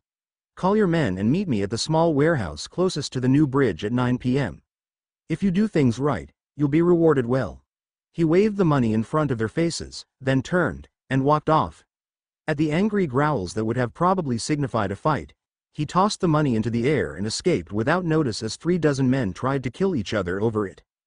No one saw two boys above the bar, each forming a hand seal, glow with an aura of chakra and flicker away, leaving 2 small craters in their wake. Back at the training forest, okay. This is the easiest of my jutsu, but it'll take more chakra than most of your fire jutsu. Sasuke watched intently, as his newfound cousin performed the seals repeatedly. After 8 repetitions, the flow and seals were completely memorized, so he stopped Naruto. The Sharingan would have made it much easier, but as an Uchiha heir, some of its traits leaked over, even without activating it. Alright, I've got it. As Naruto's disbelieving looked, Sasuke slowly formed the 5 seals, taking time to push roughly as much of his chakra into it as he would use for his better fire jutsu. Shadow clone technique. A single clone appeared, but unlike Naruto's, it seemed for much more exhausted than it should have been. A small push quickly banished it, leaving nothing but smoke and a tired Uchiha behind. You just don't have enough chakra, Naruto almost laughed. The most versatile and easy jutsu Naruto knew, and the class genius could barely use it. Forget it. You need to train way more to get this down. Want to try the original fire version of this? Shadow clones are the easiest, but I guess if you better at fire jutsu. Another, similar set of seals were performed until Sasuke easily mimicked them. Alright, you just need this. Firing a single Hosenka, Naruto set ablaze a dead tree that sat a few meters away from them. Fire clone technique. The clone built itself easily, quickly creating a second Sasuke who emitted a slight, dry heat. Told you I could. It seemed to taunt before dissolving into embers. I didn't think you could really do it. The clone techniques had taken him forever, but Sasuke was almost done with 2 of them after 10 minutes. Fire clones are easier than most other fire jutsu. Want to see some? Both boys were back to forming seals as soon as Sasuke restored his chakra. Later Sasuke dropped from the tree he had been perched on and glanced at his watch. It was apparently 7:40 p.m., even though they had been training for what felt like an hour. Might as well go find the idiot. Picking up several scrolls he had chosen to travel with and storing them in various pockets, Sasuke started his search for Naruto. The scorch marks and chipped boulders made an easy route to follow, and soon he was a few meters away from the other Uchiha-eyed boy. Hey, I think I figured out the normal Sharingan again. Jumping up to a branch level with Sasuke's, Naruto proudly displayed his completely now red eyes, the black tomo slowing their spin with his landing. Excess chakra poured from his eyes in small, undulating waves, but the fact that it was the proper Sharingan made that easy to ignore. He's already up to 3 in one of his eyes. I can barely force some of the memorizing abilities, and he's almost matured his. If I can't even catch up to him, Itachi will be far too strong for me. Nothing of this inner dialogue escaped as Sasuke pointed upward towards the darkening sky and spoke. Let's get going. I want time to rest before everything starts. Naruto nodded, and they both drew a quick breath before exploding out of sight. 8 p.m. 4 men, despite their tattered appearance matching their surroundings, sauntered into the warehouse grinning wildly. Behind them, looking even worse than their leaders, trailed 30 more, their eyes constantly glaring through the misty darkness, searching for danger. Right on time. There was a scream behind them. Looking back, all their followers had been sealed either in roots, or inside of large earth mounds. That's a little more fair. The voice whispered something quickly and then started drifting lazily around them. Eyes. One of the 4 had noticed something odd about their surroundings. There was an almost solid wall of glowing eyes on one side of the room. The bear-sized fox laying taut next to it didn't help much either. The beast grinned, displaying rows of fist-sized teeth before partially retreating into the darkness. Yes, I suppose you've noticed my companions. The monster's retreat gave them a chance to look around, and almost immediately, they recognized their employer. With less alcohol in their systems, they were immediately able to remember his status as one of the strongest Rouge Nin what entered Wave. That's besides the point. You will purchase any items I find myself wanting, keep note of all Nin you see in Wave, and report all findings to me. If you can manage that much, I suppose I could reward you with your lives, and my wealth. They didn't get much of a chance to refuse the command before a cruel laugh surrounded them, and they each descended into personalized nightmares. One by one, they dropped. As the last man pissed himself and passed out, Naruto dissolved all of the clones he had created. The fox they had formed with a joined transformation disappeared, and Sasuke dropped his own illusion. I suppose we should release them. I fix everything from here as long as Tazuna completes his side of the bargain. Naruto formed a dozen shadow clones to search the men for anything useful. Upon finding 5 scrolls with intricate markings on them, the clones were dispersed, hiding 2 small blasts of chakra from any prying eyes. Another set of Sharingan eyes slowly appeared, scanning the dust clouds. Once the 2 teens had successfully gotten out of his line of sight, Itachi's eyes faded back to their natural onyx color and he stared mutely at the area his younger brother had been in. Live Sasuke.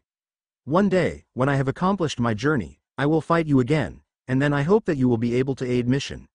Itachi morphed into a villager he has seen at some point and casually made his way back to the inn he had been resting. Leader will find his quite interesting. 10 kilometers away, stretching his weakened muscles, Zabuza easily shredded the bandages on his neck with a light tug. Casting a small slate of ice on his arm aside and ignoring his Hunter Nin's protests, he tested his sword arm. 2 more days, Haku. Then, we will complete this job. Leaving his massive blade on the ground, Zabuza settled in a cot nearby. Rest up. If those broths are as good as they were last time, we'll need all the sleep we can get. Haku silently agreed, before propping herself up against a wall. Of course, master. First though, I wish to pay a certain ninja a visit. Zabuza listened as his apprentice formed an ice mirror on the wall she was leaning on and disappeared. Haku shouldn't be exposed to choices like this. The poor kid doesn't know how to handle them. As long as she gets back soon so we can strike right after I heal. You have 2 days, kid. The dialogue was soon followed by steady, light breathing from the sleeping silent killer. Returning to Tazuna's house, Naruto and Sasuke were immediately assaulted by their team's Kunoichi. Where have you 2 been? Sasuke ignored her and redirected the attention to his blonde teammate with a shrug. Well, Naruto? Successful. Sasuke drifted past her and up to his room, probably to meditate, leaving Naruto with Sakura. We have been training. Kakashi said Zabuza would attack soon, so we're getting the most out of the little time we have left. Happy with his answer, Naruto also brushed past her, looking for his teacher. If they could get another day or 2 in of training with Kakashi, they might be ready for the upcoming attack. Don't you just, Naruto was gone before she could turn to follow him. No, even Naruto is ignoring me now. Inner Sakura exclaimed angrily that Naruto was just an idiot and would never knew that was a lie. If Sasuke could tolerate training with Naruto for several days, then he had to be strong. I'll just have to train even harder than they do. Inner Sakura cheered her favorite phrase, true love conquers all. And Sakura calmly went back to lifting small stones nearby with chakra. With Sasuke lay balanced on only his left hand, occasionally raising and lowering himself, in a deep state of deep meditation, as, how can I surpass them? Repeated in his head. After an hour, he started hearing faint speech, but he ignored it assuming it was simply Sakura trying to get his attention. After another 30 minutes, he started retreating from this state so he could shift another one of his clan's mutated training positions, when the voice grew clearer. If you wish for power, then I could help you.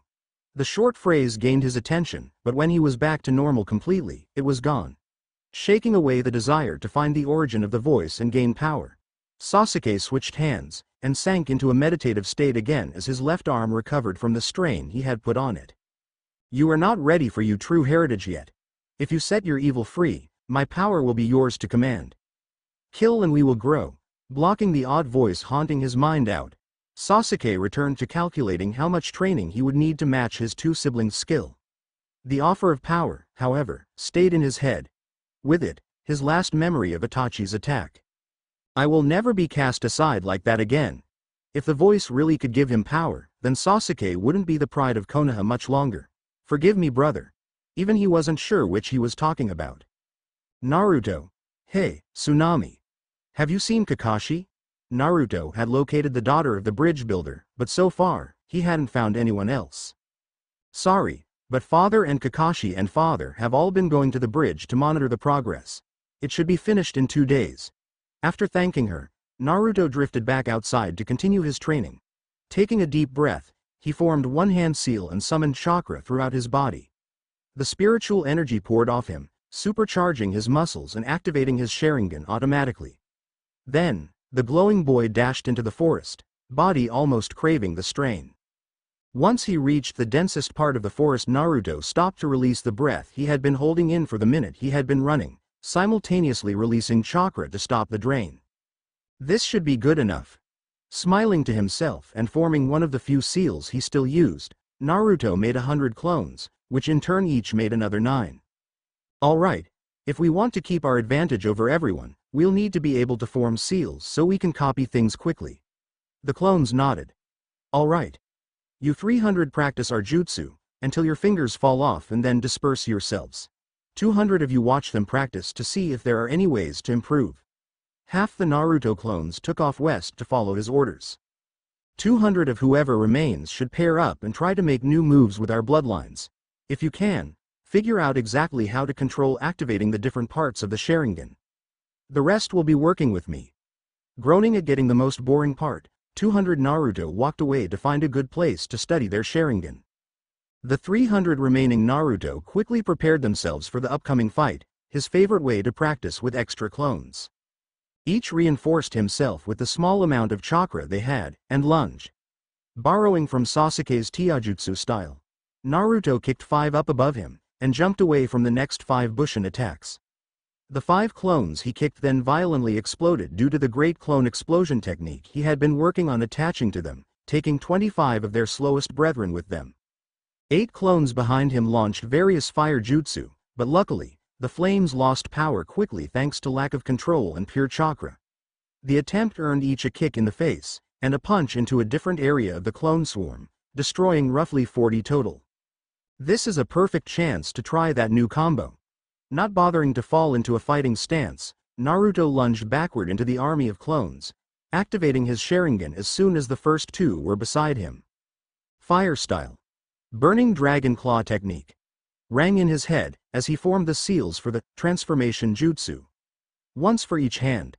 The large claws that replaced his hands immediately ignited and the clones nearby started showing signs of trying to use mudslide torrent when he sliced through 10 of them nearby.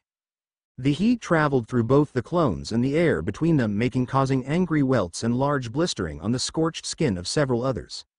His shoulders, which were completely untransformed, grew red in irritation as the heat radiated back at him. Thank God I remembered to transform my arms. His voice was followed by a grunt as a clone kicked his stomach from an odd angle. Like a magical beacon, the clones Naruto hit earlier almost didn't give a warning as they exploded around him, starting a chain reaction.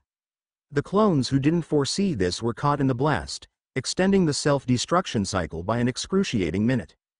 Naruto, without normal hands to perform a replacement jutsu, was helpless as the techniques flung him about from self-destructing copies to their exploding allies, never getting a chance to escape or even perform a seal-less jutsu. Once the barrage was over, the 3 remaining clones dropped from the trees they had taken refuge in and inspect the scene. Naruto. Trees had been uprooted, large stones were pounded into gravel, and in the epicenter of this disaster lay Naruto. His dragon arms had been descaled, and were rapidly becoming more human, leaving nothing to protect them from the sword-sized stone fragments and wood chippings. Amazingly, the damage had been concentrated on his arms and legs, leaving his head and chest unharmed. That wasn't what had drawn their attention. Wherever there had been some wound or injury, a red chakra had manifested, sewing the area back together. The several spikes that had embedded themselves in him flaked away, leaving soon-to-be-healed, gaping wounds. After a few minutes, all injuries had healed over, and the original Naruto was snoring in the large crater, his arms looking sunburned and raw. The trio of clone looked at each other, then back at Naruto, then at each other again. What now? We only have a little time left. The other 2 clones shrugged, so the Naruto clones dispelled themselves gently, hoping for the best. Within the seal, Kyuubi tensed, lying within his cage, before lunging forward and slamming into the bar that held the strongest seal. Not making any progress at directly breaking the damaged seal, he collected himself and with as much dignity as he could muster, stalked deeper into the cell. Near the back, on a bed of chains that had once tried to restrain him, he settled down and prepared to sleep. Where he had been lying, a complex swirl of carvings pulsed. In response to the pulse, red chakra rolled of the giant fox and oozed into the indentations. What started as something like a liter of thick red liquid, from each glob of chakra, slowly rolled through thin branching paths, half of it turning into large amounts of thinner blue liquid. The other half continued following almost the same path as its blue counterpart, occasionally dribbling into further branching channels. Suddenly, one of the larger branches of the red chakra ran into a large hole and oozed down smoothly onto a crystal half submerged in a reservoir. Within the large crystallized red stone, sat a Naruto, whose Sharingan eyes spun with the demonic energy flowing over him, creating a black ring in place of normal Tomo. The red chakra flowed over the stone, then slid off the edges, adding to the liquefied energy already collected. Once the pulses that drew the chakra subsided, around the stone, lapping against it from all sides. After a minute of this, all of the chakra condensed into a new layer, making the stone a few millimeters thicker than it was earlier. Then, a small trickle of red chakra leaked down upon it, starting the process anew. Naruto yawned as shook off the dreams. Then, as he did every morning, we stood and tried to find ramen. After 3 steps, in preparation for the upcoming breakfast, his mind started functioning again and he realized something was wrong. Springing away from the thick blanket he was wrapped in, he barely managed to take cover in the trees just outside of a massive crater, before a teenage girl carrying a small basket walked by. "Hello?" The girl looked around confused, and slowly, Naruto eased out of his defensive position, behind the tree. "Are you still here?" She set her parcel down, and wandered over to the trees, peeking around them. "Who are you?" Trying his best to think of how she would know he was there, he nearly fell when the girl returned to her package, and threw it right up to his hiding place. "My name is Haku. I was out gathering herbs for my sick uncle when I found you lying in that crater. I've been taking care of you for the last day or so." Unwrapping the small bundle, Naruto found the items made by his transformed clones, and a few common medicines made by herbs. "Thanks. I was wondering why everything seemed breezy." Too surprised at the fight with his clones ending so horribly, Naruto failed to think about the stranger seeing him naked. Putting the few remaining articles of clothing that he left on, he found himself extremely lacking. Apparently, chakra was very destructive when exposed to normal clothing, but transformed clones were barely affected. To make up for the missing parts, he took the clothes back off, and rolled all of it into a small ball. "Don't peek, or interrupt me. This is the first time I've tried this." Haku was already walking away to continue her herb gathering. Soothed by the lack of response, Naruto placed the clothing ball on a nearby branch, formed his favorite hand seals, and using as much chakra as he could, turned it into a clone. The resulting Naruto copy then used the transformation jutsu, and changed into the orange jumpsuit Naruto had grown to love. Unbeknownst to the original Naruto, the seal on his stomach glowed for a second, before the clone was broken down, then absorbed, stopping him from creating another internal clone. What were you doing out here, anyway? It isn't exactly fun to lay naked in the middle of large, rough craters, so I assume that wasn't intentional. Naruto hopped down from his tree to get a better look at his new friend, and found a lean girl carrying a medium-sized basket.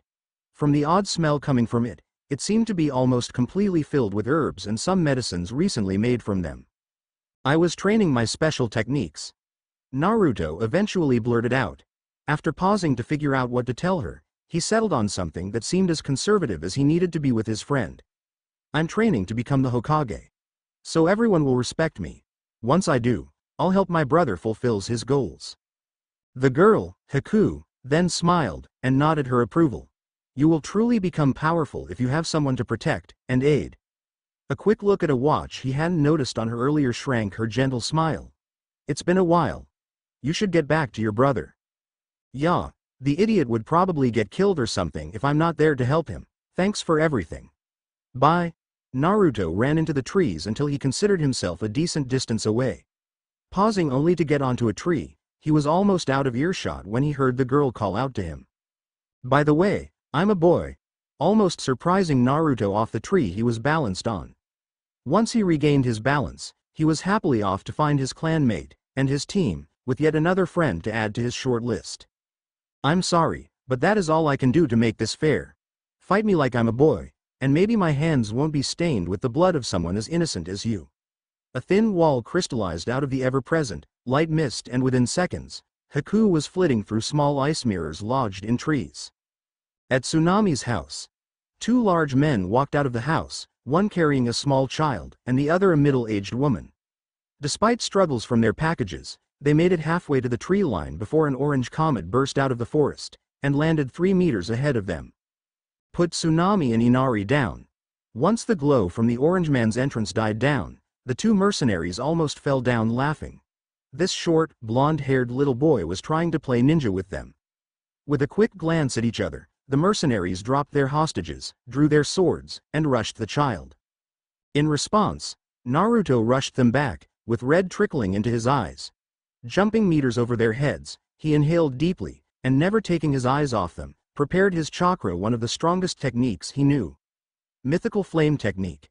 He thought for a second, before he reached the peak of his jump, and released the jutsu. One massive burst of fire rushed straight down onto them, and Naruto continued to pump chakra into the technique, until he stopped to breath. The flames, however, continued to burn, unlike previous tries with the technique, so 2 large crackling flames stood where the mercenaries had been. When he finally landed, Naruto ran over to his 2 charges and untied them, ignoring the 2 massive bonfires. Those 2 ninjas have probably escaped by now, unless they're still watching us, but they probably know better than to actually attack us. Inari moved to speak, but his mother shushed him so Naruto could continue. I don't think they'll come back, but I'll leave some clones here just in case. Where is everyone? Tsunami stood for a few seconds, mouth agape. Then, when she realized who was talking to her, she stumbled backward slightly with Inari in tow, adding a few feet in distance between them. Everyone went to the bridge, because today is the last day of construction.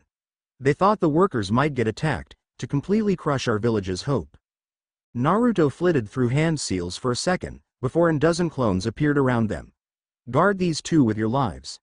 They better be safe in the house when they get back, or else you all in trouble. The clones chorused, yes sir.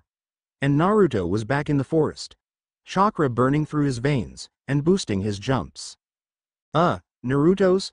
Why don't you all scan the area in case there are more enemy ninja around? They debated among themselves for a minute before agreeing. Happy that they wouldn't be bored to death, they leapt into the forest, occasionally scuffling with each other playfully. As soon as they were a reasonable distance away, Inari was promptly sick, memories of other deaths rushing through his head.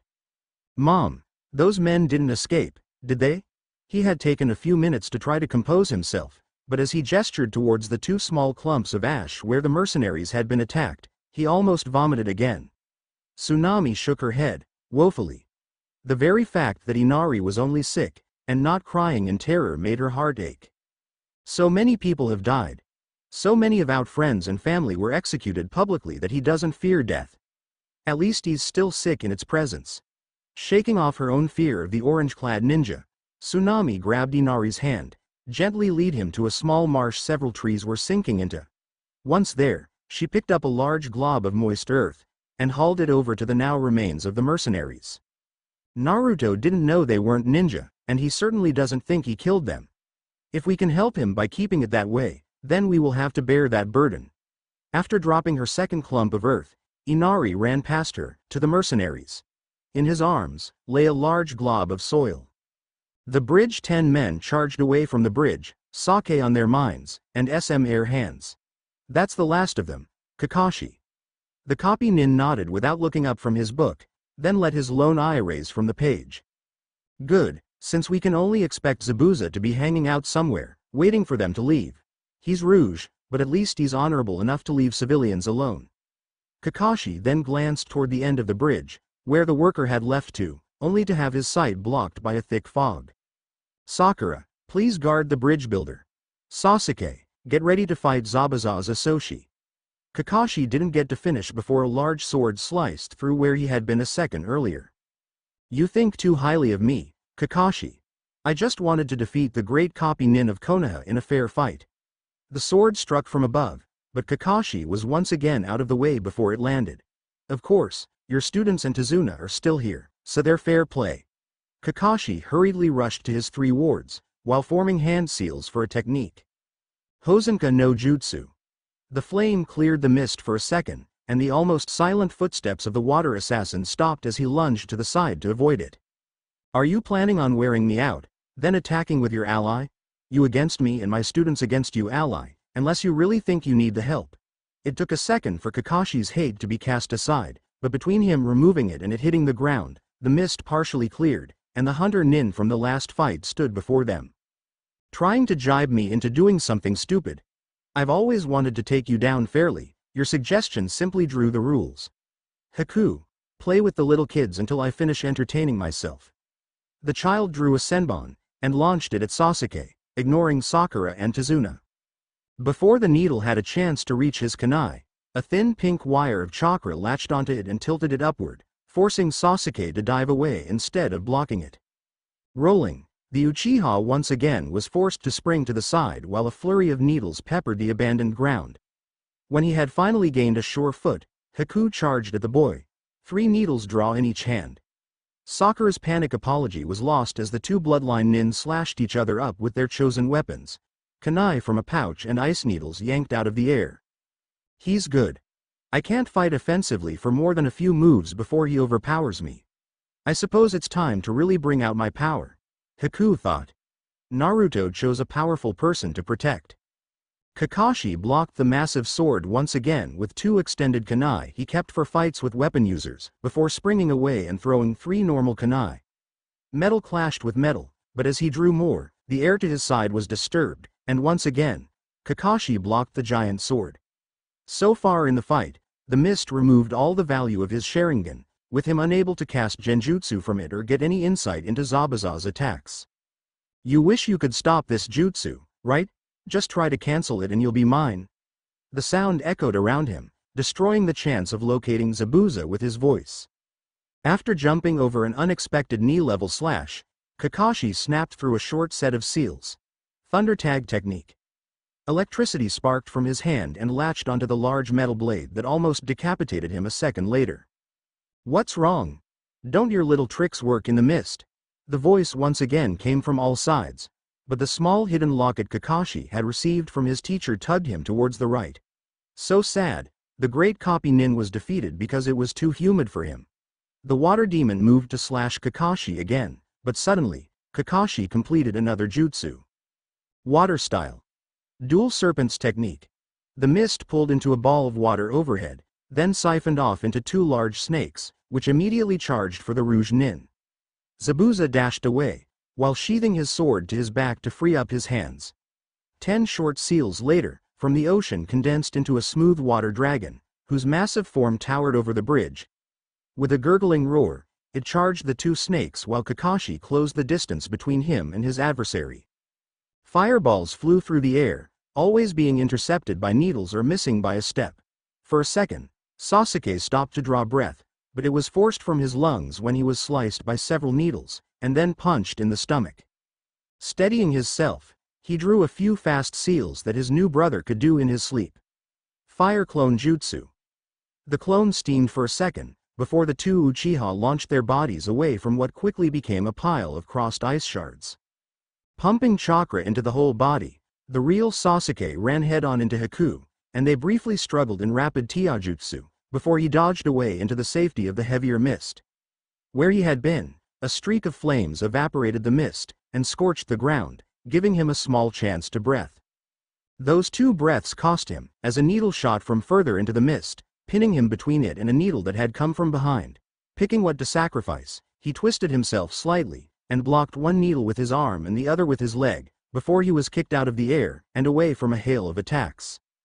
The fire clone, who had taken the brunt of Haku's attack after Sasuke blocked the first 2 needles, was pierced with needles from all sides and angles.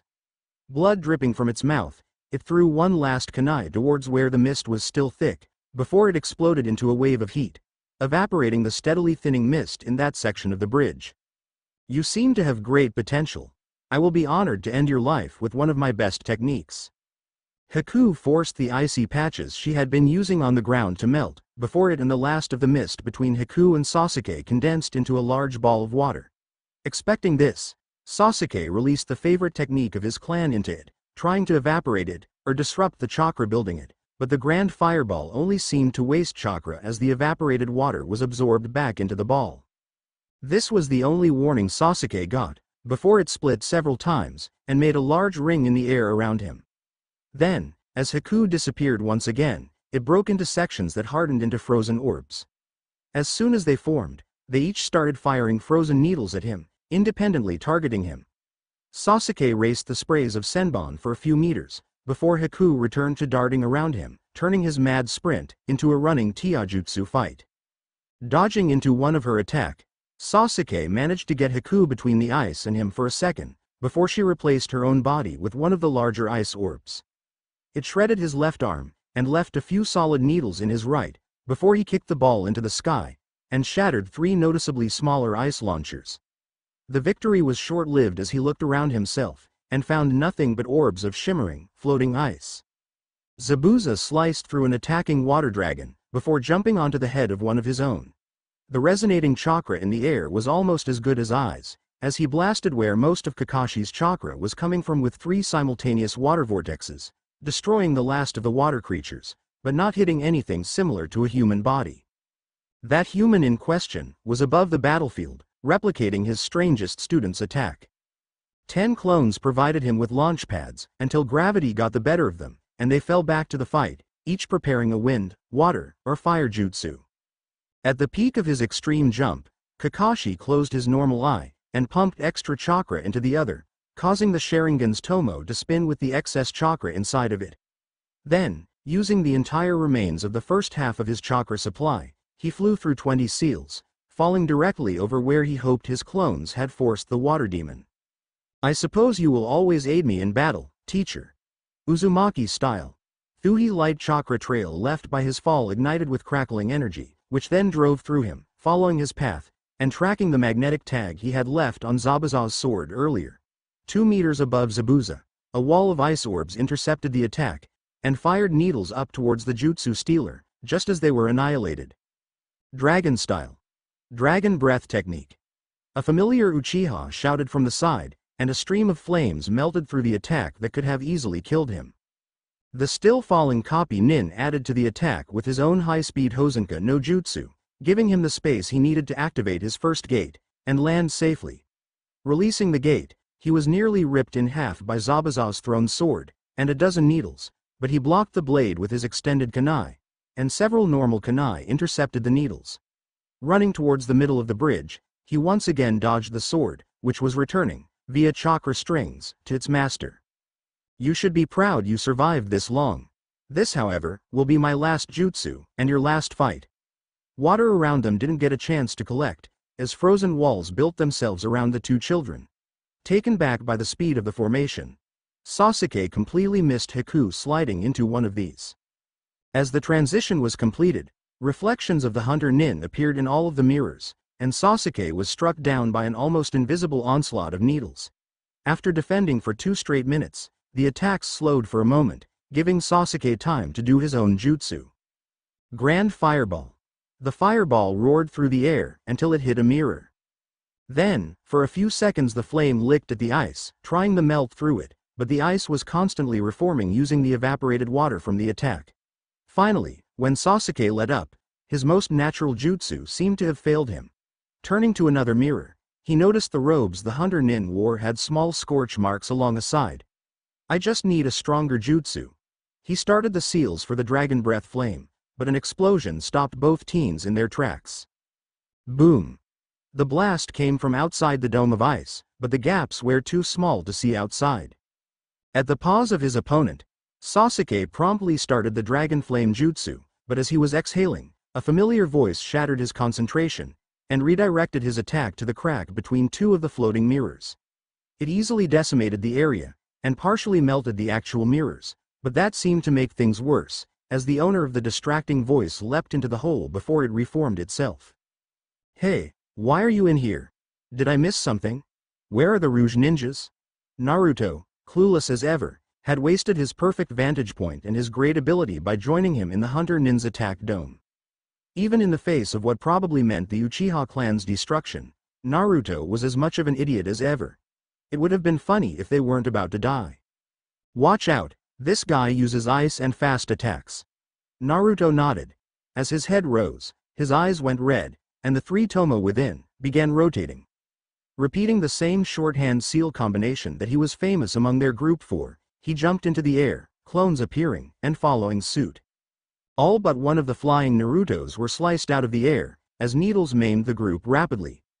That single Naruto bounced off a mirror above, and seemed to chase after air, before he quickly turned in another direction.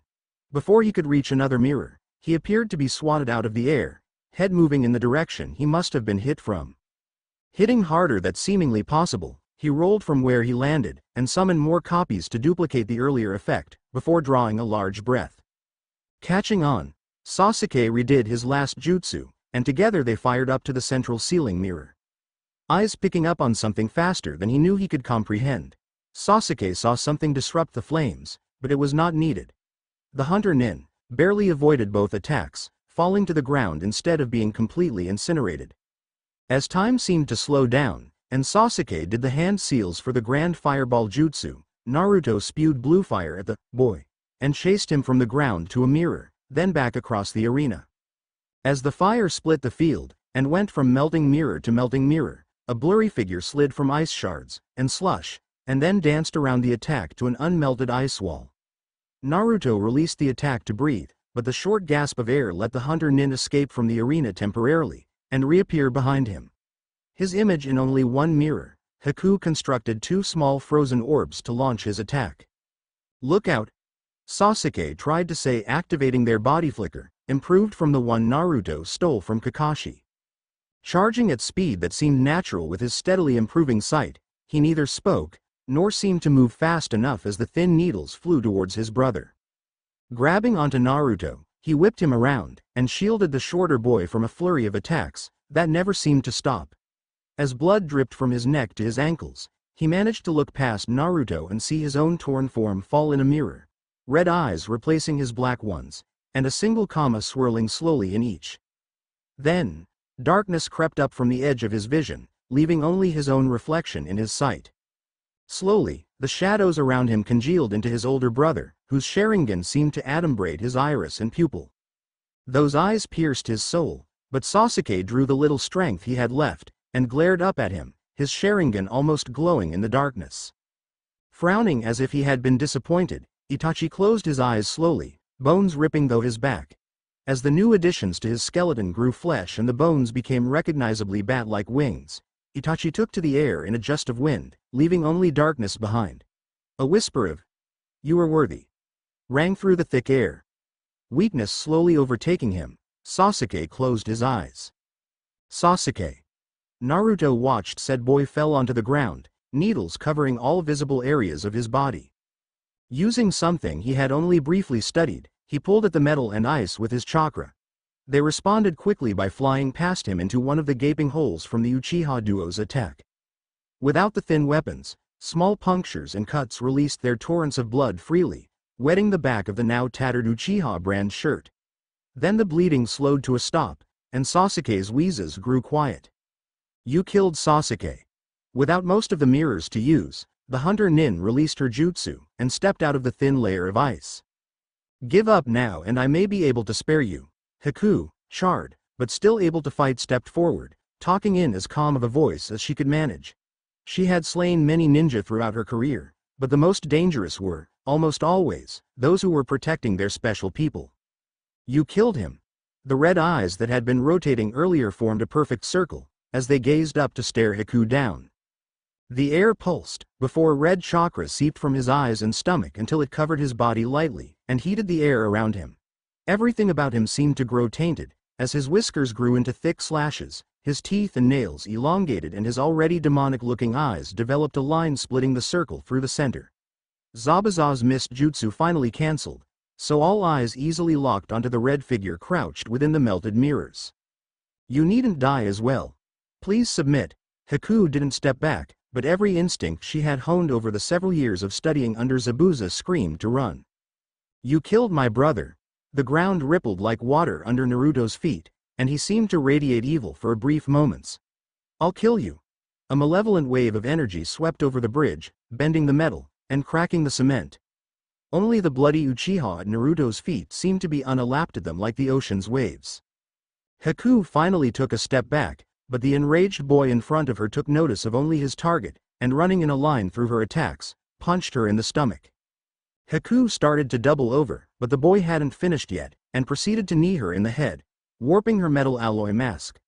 Launched across the bridge by the attack, she almost hit the ground, before Naruto was above her, and punched her into the stone, taxing her heavily chakra-enforced body. Even then, she was unfortunate enough to bounce off the ground, and back up to the almost magically fast kick in the stomach, splitting her bottom two ribs a long way. This time, she did reach the ground, and skipped across the concrete like a smooth stone across water, before she bashed against one of the bridge's support beams. Desperately trying to escape, she built ice walls between her and the demon boy, but as she slipped into her own, he plowed through the others, and grabbed her arm. Screaming both internally and externally, Haku did the only jutsu she could think of helping her at the time. The simplest and weakest jutsu she had left. Icy fingers. Frozen assassination technique. Through her damaged mask, she coughed up blood onto the arm as she whispered the technique. Secrecy long forgotten. Her hand latched onto his arm, and glowed a cool blue, before steam rose from the area. That spot on his arm froze over for a moment, then seemed to return to normal, before the pain reached Naruto's simplified mind and he threw her away from himself on instinct. As Naruto started glowing red, Kakashi's hands glided through various hidden pockets. Finding the scroll he needed, he yanked it out, spun it on his pointer finger, and stopped to the tiny opening. In a practiced motion he bit his thumb and unfurled the scroll mid-air, whipped his blood down the center, from end to end. Then, he fluidly closed the scroll, and propped it on his wrist while forming a short chain of hand seals. Earth style. He finished the jutsu's seals and slammed the scroll into the ground, alerting his target that their battle continued. Tracking fang technique. Writing coursed over the ground under him, before a mass of cracks appeared, then stopped. Seconds later, the concrete beneath Zabuza's feet was ripped apart like dirt, and with almost rabid ferocity, howling dogs latched onto his arms, legs and shoulders. Those are my personal ninja dogs, and this is one of the only original jutsu in my entire arsenal. He crouched while forming seals with his right arm, before punching the ground. There was a twitter of electricity, signaling the technique was ready, and Kakashi charged as fast as he could, nearly opening the first chakra gate on instinct, but stopping himself, already too injured to safely battle with it. His hand, which had been resting on the ground, was sang with blue electricity, and he almost left a glowing streak as he ran at speeds only well-trained nin, or Uchiha, could either manage or even see. No. A female voice gurgled, but Kakashi was already pronouncing the technique. Haku finally came to a stop, bones all over her body broken. Resigning herself to death, she dropped the jutsu that held her mask on and almost let her body go limp against the cool chill of the newly completed bridge's support beams, before she heard barking and howling. Looking past the red blob once again stampeding towards her, she managed to see Zabuza pinned down under a mass of dogs, before her instincts went into overdrive. Screaming, no, as best as she could, she formed an ice mirror in front of her, and launched her near-dead body into it. A blood-stained hand brushing against the furious claw of her pursuer, who was luckily stopped by the metal she had been resting on. Using the speed gifted by her bloodline, she closed the distance between Naruto and Zabuza at a rate she knew could push her already broken ribs into her lungs and destroy what remained of her arm and leg muscles, but her last mission called too strongly to stop.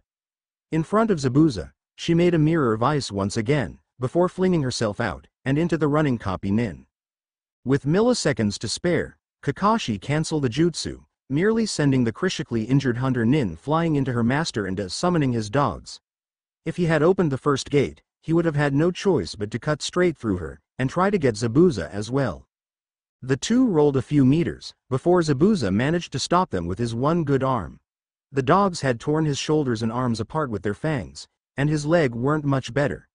Both were out of the fight, so Kakashi retrieved his dropped hate, and blocked the Sharingan, stopping the chakra consumption that came with it. Back with the two Rouge ninjas, Zabuza was gushing blood, and Haku seemed not too far from the same, but as always, there was something left for Zabuza to do. "You're too good a person to die like this with a master like me," he mumbled to her near unconscious body. Trying to respond, she almost passed out, but Zabuza continued before she could force herself to succeed. "We both know I'm dead, but I can still save you, if you hadn't taken such good care of me." For the last few days, she had been pumping him full of nothing but medicines, and his weak bloodline would make sure he still retained him.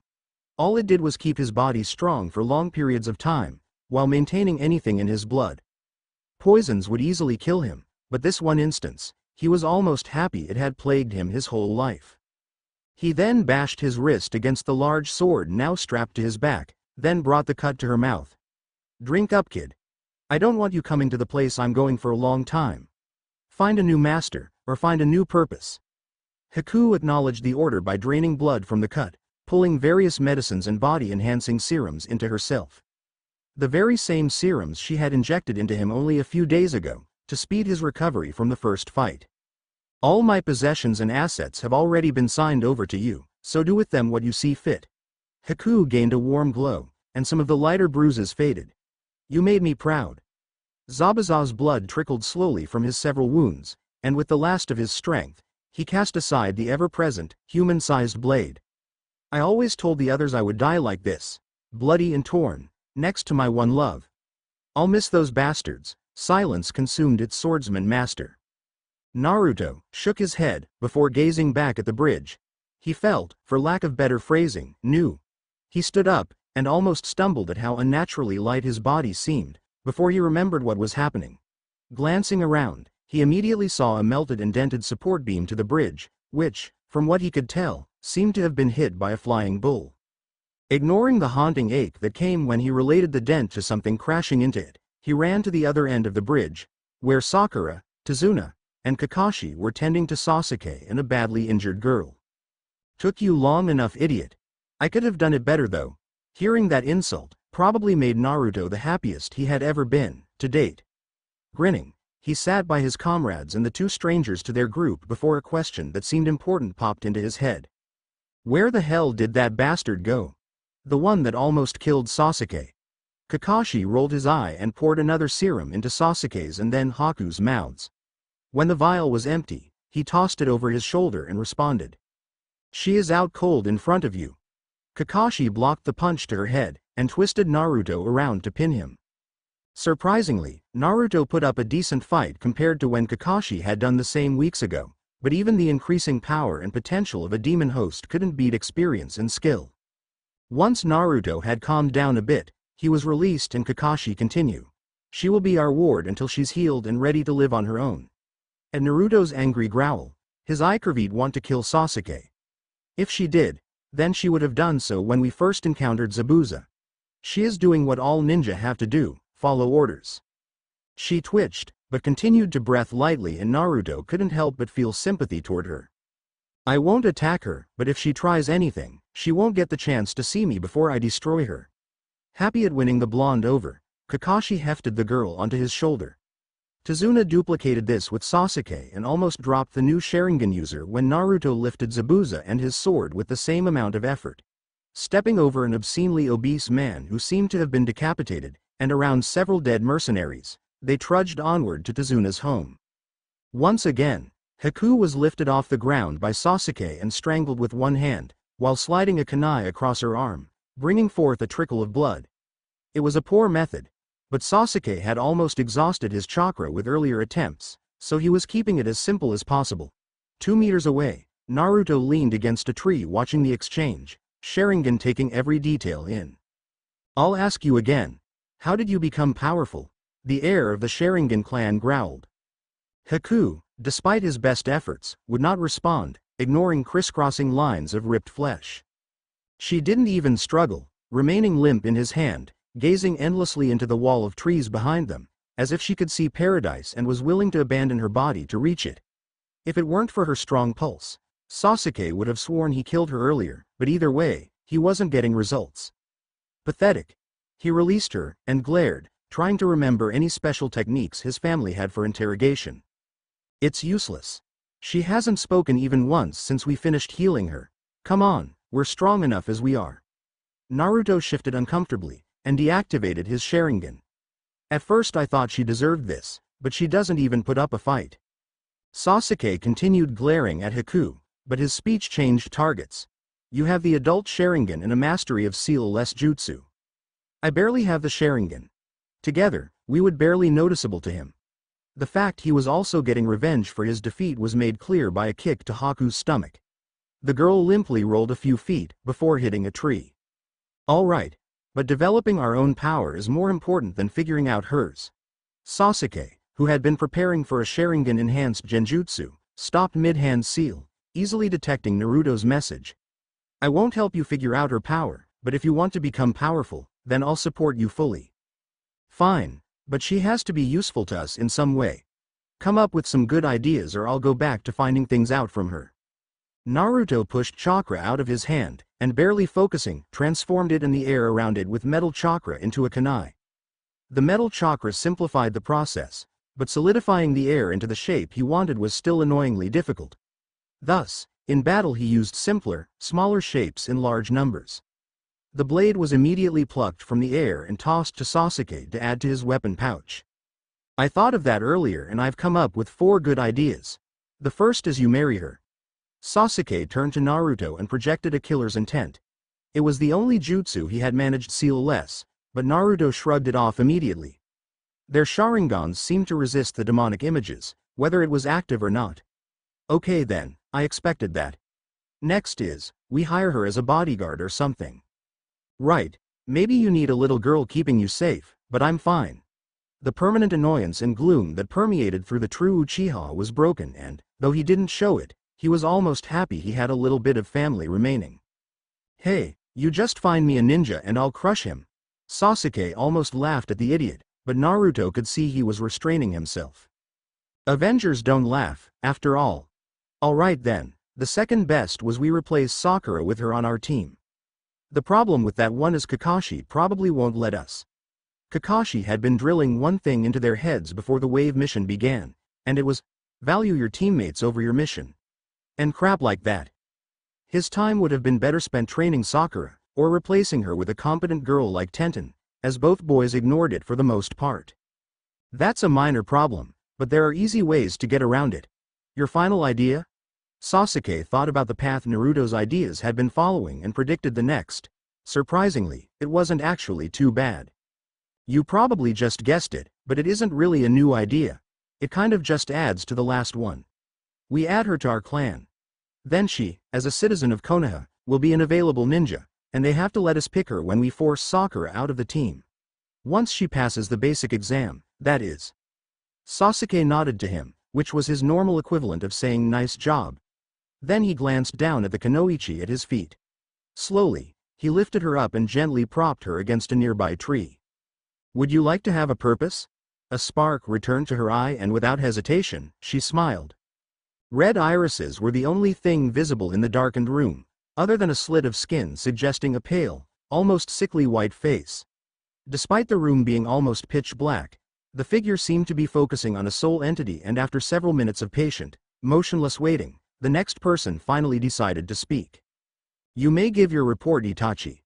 The second person had a calm, male voice and spoke almost lazily, but that neither seemed to annoy or even be noticed by the oldest remaining Uchiha.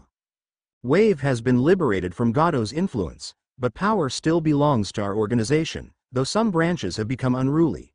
The majority of the Rouge Nin population was undisturbed and the more powerful ones are being monitored by our agents.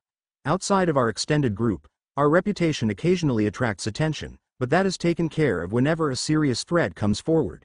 No hidden village has figured out our true purpose yet. What of your wanderings? What did you find then? If Itachi was surprised, however unlikely that is, he didn't show a flicker of it. I was looking for signs of Orochimaru making an attempt at either my brother or the nine-tailed fox. If that is all, you may go, and, if you ever suspect he is going after either, feel free to act on your hunch. He paused, and then continued. Your new assignment is to monitor Suna with Kisame. If brother Orochimaru is doing more than we expected, take action as you see fit. Very well, sir. Oh, and one last thing. Don't let you visits interfere with your work. An amused smile became visible through the shadows. I won't, sir. There was a small sizzling noise and a hint of yellow, before the second person disappeared. After a second of waiting, the illuminating eyes closed. Then the room fell completely silent. Kakashi hopped from branch to branch, using the proper body flicker, to race his students back to Tezuna's house. He beat them by a full minute and spent the time scanning Ichi Paradise while propped against the side of the house, before two bulbs of chakra burst through the trees and landed a few feet away from him. The blobs quickly faded away to reveal Naruto with Haku on his back and Sasuke who was staring a hole through Kakashi's book. After they caught their breath, Naruto let Haku fall off of him, but surprisingly, she actually stood instead of limply collapsing. What exactly were the three of you doing out there? They didn't answer, so he tried a joke. If you need pointers, Chapter 13 is more than sufficient as long as you keep everything safe, and don't bend too hard. Sasuke strode over to him and stared into his natural eye. We're changing our third teammate. We will trade Sakura for Haku.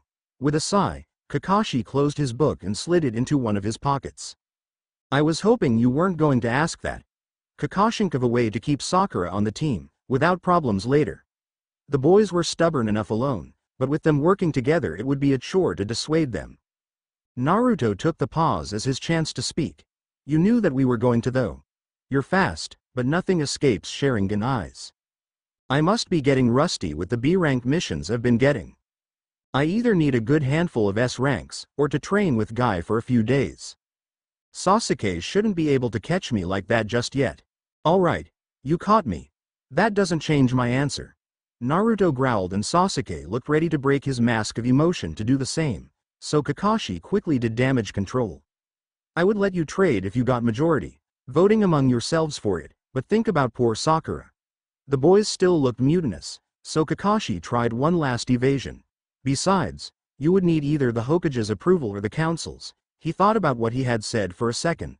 Shit. Both boys, though more Naruto than Sasuke, relaxed, and grinned. Easy. The Uchiha were rich by anyone's standards and held a lot of the town's wealth, so bribing and pressuring the council would be a breeze. Furthermore, the Hokage would sell his soul for Naruto, so both groups were in the children's pockets. We'll finally be rid of Sakura, both boys stated. Alright, until I feel we're ready to make the change, this will be a 4-genin team. In a month or two though, Sakura will be gone. Though for a while, Haku had been radiating tiny amounts of chakra almost giddily. She was now looking sadly towards something that gasped in horror at the end of his statement. Naruto and Sasuke fell into their fighting stances, but it was awkwardly unnecessary. Though it only took a few more seconds, it felt like hours to Kakashi as he realized Sakura had been to their side from the start, probably coming out of the forest after practicing and had slowly been drawing closer and closer to them. She had been walking wearily, so her footsteps hadn't made him alert, and because of her low chakra stores, she didn't have enough chakra for him to sense. The fact that she came from his Sharingan side, which was now covered, didn't help much either. Sakura. She took a few steps back, before turning around and running back into the forest, tears already streaming down her face. Sasuke watched her disappear disinterestedly, and then returned his full attention to Kakashi. Naruto, on the other hand, struggled with letting her go, before he exploded at his brother. Sasuke, we can't just let her go, come on, she may be weak, but she's our teammate right now. Besides, she won't last very long out here, a rabbit might attack her or something. Sasuke rolled his eyes, but didn't bother thinking it over as he and Naruto sprang as one, racing over the swamp's foliage to track the girl down. When only Haku and Kakashi remained, the girl whispered something to herself, and it was almost swallowed by an uncommonly warm breeze before Kakashi's now enhanced hearing picked it up. I'm sorry I stole your purpose. 10 squads of clones, in groups of 10 Naruto and 1 Sasuke, darted through the forest, none but the originals taking Sakura's real route. While Naruto and Sasuke were perfectly capable of tracking her, Sakura, if attacked by a wandering nin, or anything really, wouldn't stand much of a chance. Within 5 minutes, she was too tired to continue and sat down on a fallen tree's trunk to finish crying. Pathetic. Sasuke almost seemed angrier at her for crying than he was for her not being as strong as she could be. We found her, so I'm leaving. Naruto watched as Sasuke disappeared up a tree, but the sound of branches being disturbed didn't go very far off. Forgetting about his brother, Naruto returned his attention to Sakura, waiting for the right time to approach. It took a few minutes, but she finally looked calm again, so he rose from his hiding place and approached her, making it 3 steps, before a crippling spike of chakra pushed its way out of him. What? Before he could completely articulate his confusion and pain, another wave of chakra, stronger than the last, shot through him. A large red paw print appeared over the seal on his stomach, and despite his own chakra and his orange jumpsuit, visibly glowed. Curling into a ball, Naruto fought to push the chakra back down, as the clones in his seal did the same. Another small wave of red fluid ripped through the halls, coating the floor in blood like slime. Wind Naruto, the wind clone general, which Naruto absorbed weeks earlier, jumped over it, landing on the roof of the tunnel. Great. Now I can't even walk on the ground. The several clones around him laughed at his annoyance, but stopped short when they realized that some of the others didn't know what was happening. Shadow had wandered off early on, and then Metal, Fire, and Root went searching for him. That had been months ago in the seal, but they had yet to find anything other than red glowing floors around Kyuubi's cell. Water, who was their current leader due to Naruto being in Wave Country, shook his head at Wind's comment. Forget about that. We need to focus on getting to Kyuubi, and stopping him. This is his chakra after all.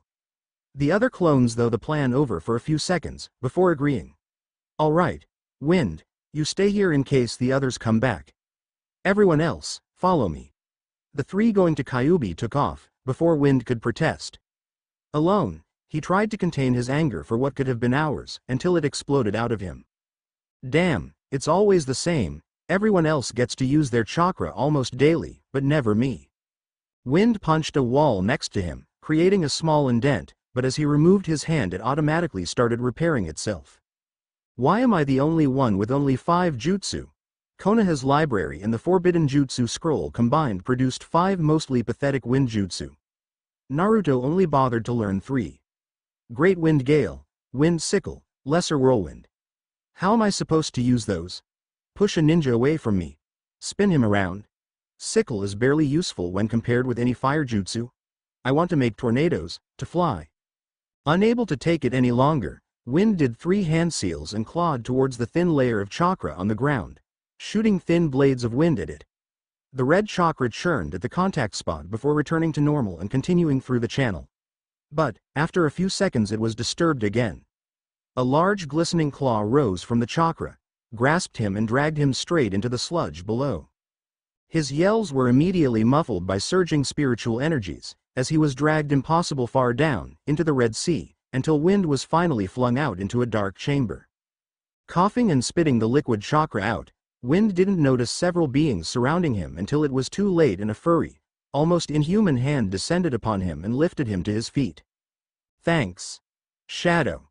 The general of the Shadow clone group grinned at him, displaying impossibly sharp teeth. No problem. Want to join me in training? You'll be able to show the others just how strong you are. The four tails swishing behind Shadow were ignored, until the longest perched itself on Shadow's shoulder. Sure. Hey, why do you have? The appendage whistled through the air, and struck wind through the chest, but before he even realized that had happened, chakra was covering his body. As the final clone started his transformation, Shadow turned around to face the being behind him. There, I've got the other four strongest of us. Now we just need to escape. The demon fox preened himself over 3 large bulbs of red crystal, 5 tails flowing in an intangible wind behind him. Patience, we must wait until the seal is broken or weak enough to overpower. Until then, know this. You've done well, my son. I'm proud of you. Shadow threw him a confused look before realization dawned on him. You're using me. As soon as the words left his mouth, Shadow turned tail and ran for his life. Making it halfway to the bar's Ofime, he stopped short when his own tails released a small pulse of chakra, resonating with Kyuubi's. Involuntarily, he turned on the spot and looked into the demon's eyes, knowing that this was the end of either his free will or his life. The last thing he felt was a savage tug in his head, before all awareness ceased. Don't you have something to say to your father? The demon growled down to the Naruto. It was an odd habit, but most tailed demons, although asexual in their natural forms, preferred to borrow only one gender when in human or animal form. They could use either gender to produce heirs in a natural fashion, but those born from that would be part demons and lack most of their demon parents' power. It wasn't a bad existence, unless they remained trapped in the mortal world and few clans discriminated against them in the demon realm. Father. As information implanted itself into his mind, overriding most of Naruto's life, the Naruto Shadow clone rose. After a minute, he finally finished processing his new life, and prostrated himself under his superior. Thank you for liberating me from the illusion placed over my mind, Father. How may I serve you? The king of the tailed demons curled a tail around his new son, and stalked back to the center of the seal. Lying in his usual spot, directly over the seal, he let the child find a warm, comfortable place, before addressing him. All in due time, my heir. Naruto grinned happily at being addressed as his father's heir. It was the single greatest form of acknowledgement among demon clans, other than be born or becoming a tailed demon. For now, we will simply wait until your brothers awake. Then, we escape. Shadow smiled up at his father, proudly. The end. Thanks for watching. Also remember to subscribe and like this video. See you in the next video.